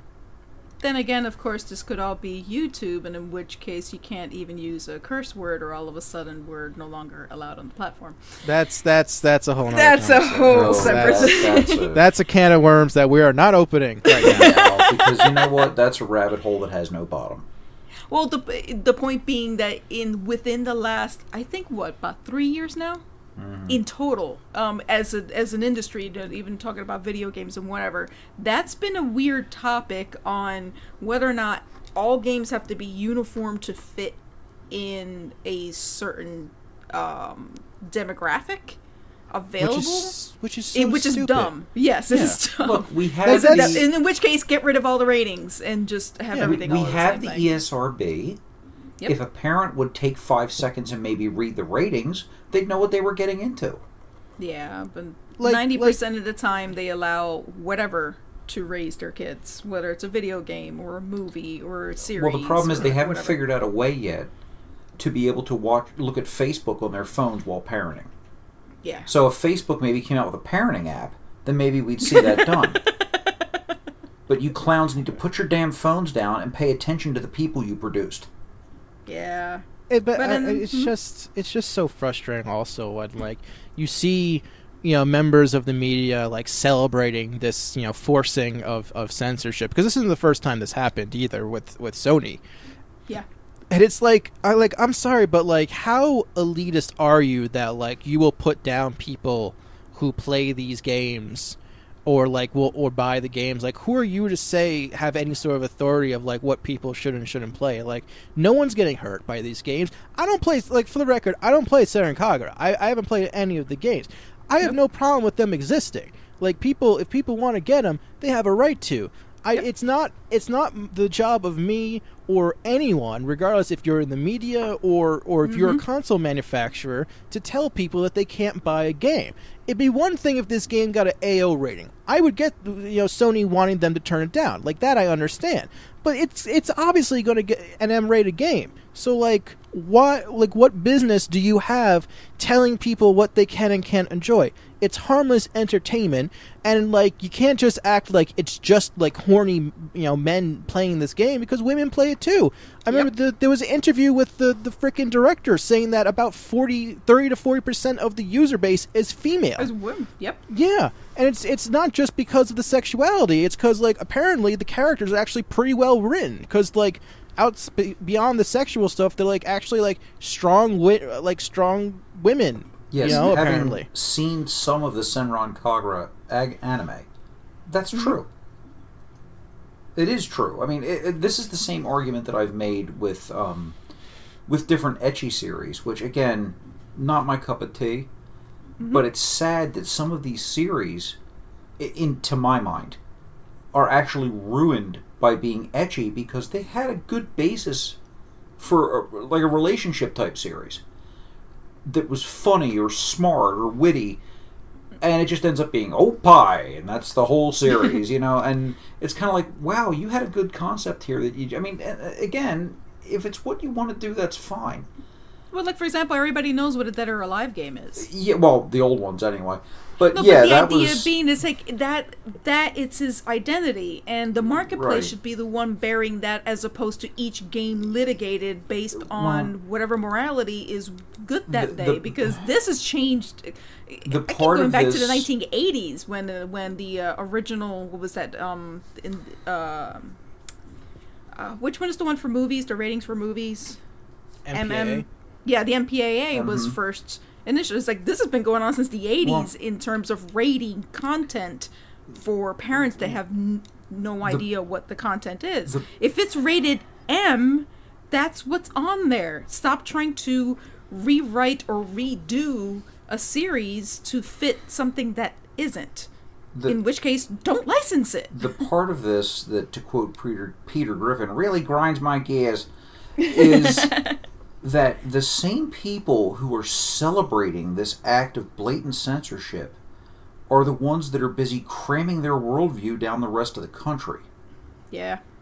Yeah. Are you intellectually honest? I mean, what the hell? That should not be in that discussion. That's the point, is it should be, if something is labeled a certain way, it is up to the market whether or not somebody's going to buy it. It should not be the distributor or anything changing the content of that game, unless that was a decision made directly by the content creator. That's their own product. But something like with Sony turning around and saying you're going to have to change it to fit whatever, then they shouldn't have never licensed it in the first place. Sony's not the only one that done this. This is just the most recent one that it's sort of like, hey, Sony because usually it's just quietly done. Like I said, Nintendo's been doing this for years, bringing Dragon Quest is one of the biggest ones. So I think this is the first one where all of a sudden Puff Puff is now, what that is. So if Sony or Microsoft or Nintendo or Steam decide they do not want AO rated games, that's fine. That is not, I don't see a problem with that. If that's what they decide on their console, this is the ratings band that we want, and that's it. So if this particular, and I'm not necessarily defending Senran Kagura, I could care less. Yeah. But if M is acceptable for something from Rockstar, then M is acceptable from anyone. Yeah. It is not only acceptable from Rockstar because when Rockstar comes to the Sony board meeting with dump trucks full of money, it's now acceptable. Because apparently, as much as I hate the Grand Theft Auto games, they basically print money. Well, it's the #1 selling game of all time. That's what I'm getting at, huh? Period. Yeah. Sony looks at that and says, we're not really into M-rated, except for this one here where you're shooting cops and going after whores. That's okay. Yeah. But a bunch of boobs and swimsuits, oh God, no. We can't have that. What about the children? I don't know. Last time I looked, little Johnny was busy shooting up the police with an M16, but that's all right. Yeah. Or dropping a plane on them. Yeah, I mean, it's just kind of like, what? It's the inconsistency and the unevenness on when they do certain things. That is the point. Unfortunately, this is not going to be the last time any company, not just Sony, is going to do something like that. And it's just... That's the point that I'm trying to make, it. is that there is a serious lack of consistency. Yeah. It's like, look, if this is what you want, that's fine. It's Look, your console, it's your platform, it's whatever it is. Like, I don't have kids. Yeah, but I mean, it's just... I'm pushing 50. I don't need somebody to be policing the content that I get. Right, unless it's illegal, in which case there are clear delineations of what would be illegal. Yeah. I should be able to buy whatever the hell I want. Rules need to be applied evenly across the board. And it is or else not. they have no value. Yeah. So either way, that should be its own thing. Finally, the last thing that I said, because I did mention that Nintendo's is bringing at least some iteration of the Switch. We may have new generations coming up very shortly. My husband and I, Don, we've been talking about getting a second PlayStation because I'd like to actually have one back here.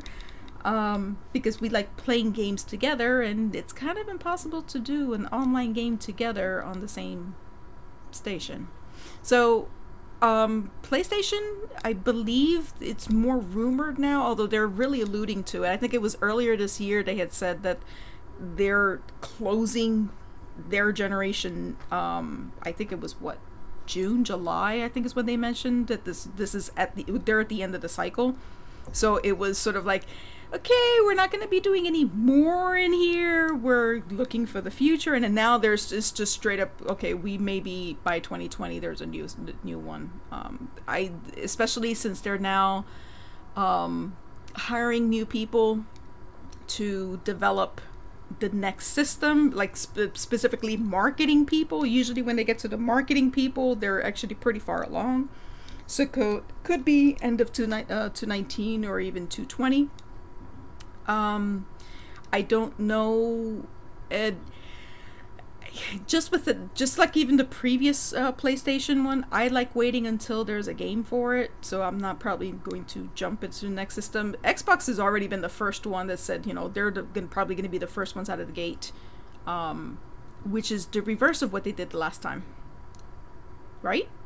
No, Xbox came out, oh, wait, yeah, you're right, my bad. Yeah, because Xbox One came out, what you're thinking of is, the Pro and Xbox One X. Yeah, anyway. One X. What are they gonna call it? Xbox 6? I don't know. Yeah, I mean, look, of course Sony's working on the next console. You always work on the next console. That's what... Yep. All these companies are doing. Even I guarantee you, even Nintendo's working on the next console. They at least spitballing ideas. So yeah, they're all working on it. I'll just ask one question. Both of you just give a yes or no answer. Mm-hmm. Will we see the new Xbox by the time we get to E3 2019? 19? No. Well, will we see it announced? I should say, not released, just announced. Like, will Phil Spencer come on stage and be like, "This is the new Xbox," and it's in his hands or something? I would say no, because Phil has been doing things differently. They were crucified when they came in way too early, and then ended up delaying it for like almost a year and a half. And in which case, why did you wait? Why did you do it that long? So Phil has been doing a lot of good things for Xbox. Again, I didn't buy the Xbox One, and I'm not planning to. I thought it was a failed system right off the bat.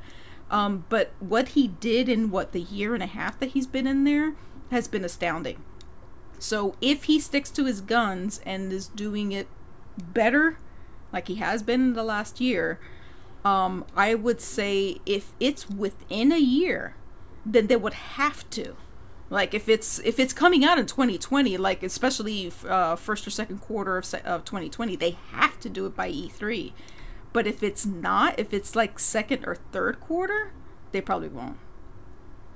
All right. So final. Sorry. I would say no. What are you saying, Don? My hope for the folks that work at Microsoft is that no. Mm-hmm. My thought is that they're going to. Because the pressure from the stockholders to get Xbox back on top has got to be immense at this point in time. And I think you're saying the red ring of death is coming back, baby. Yeah, and you know, we say that being funny, but I think that could be a reality. Now, the Xbox One did not have the same problems that the 360 did. But part of the reason the 360 had the problems that they did is because Xbox was trying to get out in front of the PS2. Yes. Which is ironic because the PlayStation 3 got delayed. Yeah, I mean this is always a cat and mouse game with this type of thing. So they rushed to get out in front of the PS2. My thoughts, I don't have proof, is 3 before it released, but they were trying to capture some of that market as the PS2 was getting long in the tooth and the PS3 was taking longer to get out. But I think they rushed production. And it bit them hard. Well, no, they did. Yeah. They did. Mm-hmm. So there was no, I think they rushed. They rushed. Well, I haven't looked into it, so I'm dithering a little bit. So. Yeah, I can tell you, as someone who has looked into it, they did. Do you think that they're going to announce the streaming box first? I think they're going to announce it in conjunction. Okay. Because I think they're two separate things. I don't... absolutely. Absolutely. Maybe. If any announcement, I would think they would do the streaming thing first, because that's easier to put up. No, I would think they would do it at the same time because they don't want people to panic. Like, they don't want people to think that they're only doing a streaming box. They're like, oh, no, don't worry. You can still buy discs if you want to with this model. I still think there's going to be DOA. Yeah. No, well, I mean, that's...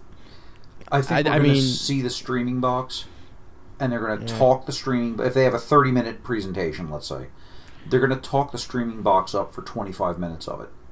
And in the last 5 minutes, they're going to talk about the Xbox One X 5379S, whatever the hell they're going to call it this time around.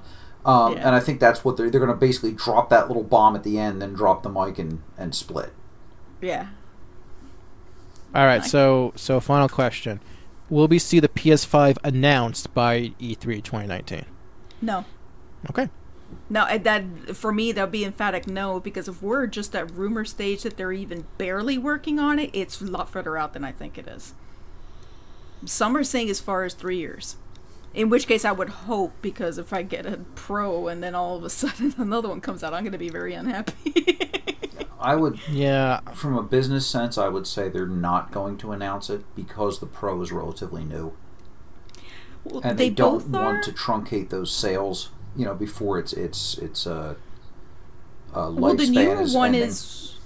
the Xbox One X is actually newer than the Pro. The Pro was out a year before the Xbox One came out. Right, but if you figure the average console life cycle is about 5 to 7 years.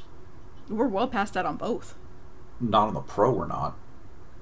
No, but that's more of an iteration of its current system, not necessarily a separate generation. It is an iteration, but they invested a significant amount of money in it, and they're going to want to try to get a return on that investment before they torpedo it with the announcement of a new console. No, Sony's been pretty clear that it's considered still an iteration of the current generation. Well, we'll see. So, but just from how they've been handling how they discuss things, Xbox has already went out the gate going, this one is definitely coming. We're touching blah blah blah blah. It's not rumor mill. It came from them directly. We're still in rumor mill on PlayStation, and PlayStation's been pretty consistent on their release schedule. So if they haven't gotten that far, I think we're at least a year out. At worst is that they'll probably say something in the PlayStation Experience in December of next year, like in their own I would say that's event. more likely, yeah. But for E3, I don't think they're going to do that, because that would really derail anything that's coming out on the PS4, especially if it's a year and a half out. All I want to know is, will Dreams actually be released on the PS4 before PS5 is released? Because that game got announced at the PS4 announcement press conference, and it is still not out. Heck, we can go with half of Square Enix games, anything that Nomura's touching. How long has... Hey, Kingdom Hearts 3 comes out January. It is actually coming out for real. I would not... I saw it in action. I won't believe it until it is physically out. It is a real game. I saw it in person. They have promised. They have had footage. They have had people demo. Please look forward to it. For years. And as soon as that came out, they could finally start making the Final Fantasy VII remake that they announced years ago. They fired the old people, killed the engine, and started all over again. This is 15 all over again. Yeah, if the Final Fantasy VII remake that is coming out in any way other than graphically resembles what I have seen, they can just scrap it now. Yep. It's going to be a character action game. We're getting ready for... Kingdom Hearts Midgar. No, Devil May Cry. Oh, no. Even better, it's a strategy game. It's a card game. It's a card game. Somebody shoot me. You can woo all the characters while playing as Cloud Strife. And I do mean all the characters. It's a mobile game. Okay, so speaking of that, if you're familiar with Team 4-Star, you're going to want to watch their Final Fantasy VII Abridged series. I'd rather just play Final Fantasy VII first, to be perfectly honest. No, definitely play it first so you know the storyline. Yeah. And then watch this, because it is a masterpiece. So which Final Fantasy game should I play first? Because I have a bunch, and I just haven't played them. Which ones do you have? Jesus. Let's see. I have 7, 8, 9, 10, 10-2, Crisis Core, Dirge of Cerberus, Final Fantasy Adventure, Mystic Quest, Tactics for the PSP, the Wii one, Crystal Bearers, Mm-hmm. And some of the PS1 ports of older Final Fantasy games, and Final Fantasy 1 on the NES. Final Fantasy 1 is pretty generic. And I have Final Fantasy 3 on the Famicom, but I can't play that because I don't understand Japanese. Yeah. That would be difficult. Dirge of Cerberus basically takes place after Final Fantasy 7. So yeah. I was just. No, I'm just saying in listing. general, just putting them together. 7 is the first iteration of it being basically 3D. Not 3D. Yes. You know what I mean? Yeah, 3D. It's the first non-sprite based Final Fantasy game. It's the first non-Nintendo Final Fantasy game. That too, yes. Yeah. Although that's no longer the case. So 7 is a great game. Yes. Right. It really is. 9 is a phenomenal game. 9 is also a great game. It's a chibi character, but you don't particularly, you're not adverse to completely different changing. So you'll probably love 9. You'll enjoy it. It's got a lot of good humor in it too. I would say start with 9. 8 is the Final Fantasy that shall not be named. In space. It's come on. not... Out of all the lists, if we were to rank them, that is our last. We played it. I played the hell out of it. In fact, that was 100% of it. I would put 8 higher than 10. Yeah, no, that's true. Ooh. No, that's true. That is some fighting words to some people. Yes. There is for the reason Yes, that is. people love 10 is the reason why we hate it. There's a mechanic in there, which I know you know it's called Blitzball. It is literally locked. You cannot progress unless you are forced to go through that minigame. Well, that's not the only reason. I know about that. The other It's reason about is Meg Ryan. the fact that he's Meg Ryan and ha ha ha. Okay. Yes, Yeah, I don't like the character. I think What about 10-2? 10-2 is actually a phenomenal game. yeah, I haven't played it, but Elsie played it. Another friend of ours The did, and world they of loved real it. emotion has becoming me. Yeah. I won't give in to it now. Oh, I the know music, yeah. Yes. that Final Fantasy my heart X-2 Barbie and dress go. up. But Yeah, yes, Barbie it's, dress up. Yeah. The mechanic of the You'll game was never great. be The bigger enough. issue is that I hated 10. We tried playing it like 3 separate times. I've got it on We had Steam. I'm a third of the way through it. Eventually, I'll finish it because We had an evangelist friend of ours that desperately brought it every single week and kept showing us his progress past Blitzball, past this, and I'm like, I hated the game. I'm very much into the story, and if I can't stand a story, there's nothing in the world that's going to change it. Tidus was the albatross around the neck of that story, unfortunately. Just the way the character was portrayed, just it really broke the immersion for me. Yep. When I can actually like 13 more than 10, you know you effed up 10. It was at that moment that they realized they effed up. Effed up. But yeah, I would say 9. I think what's good about the Final Fantasy series in general is that they're all independent of each other.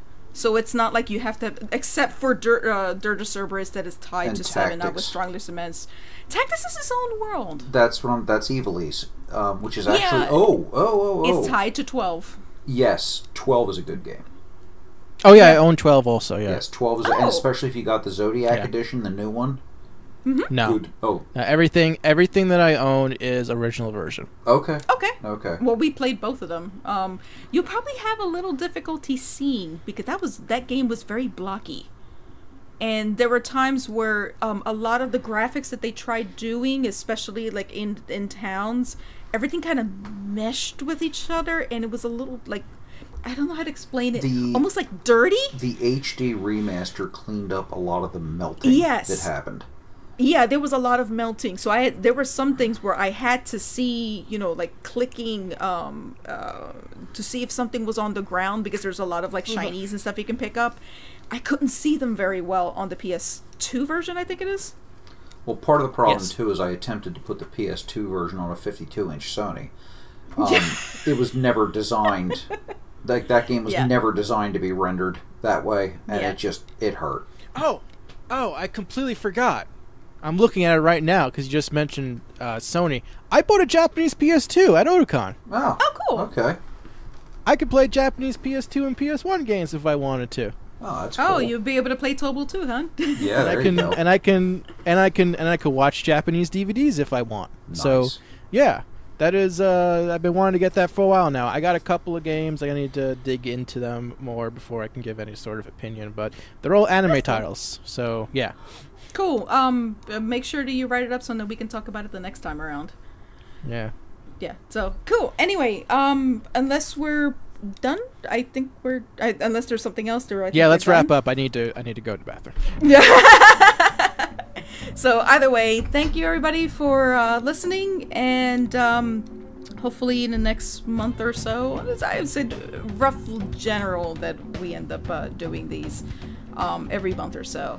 But either way, thanks for listening. If you're interested in contacting any of us about any of this, always leave comments below, because this is always on YouTube.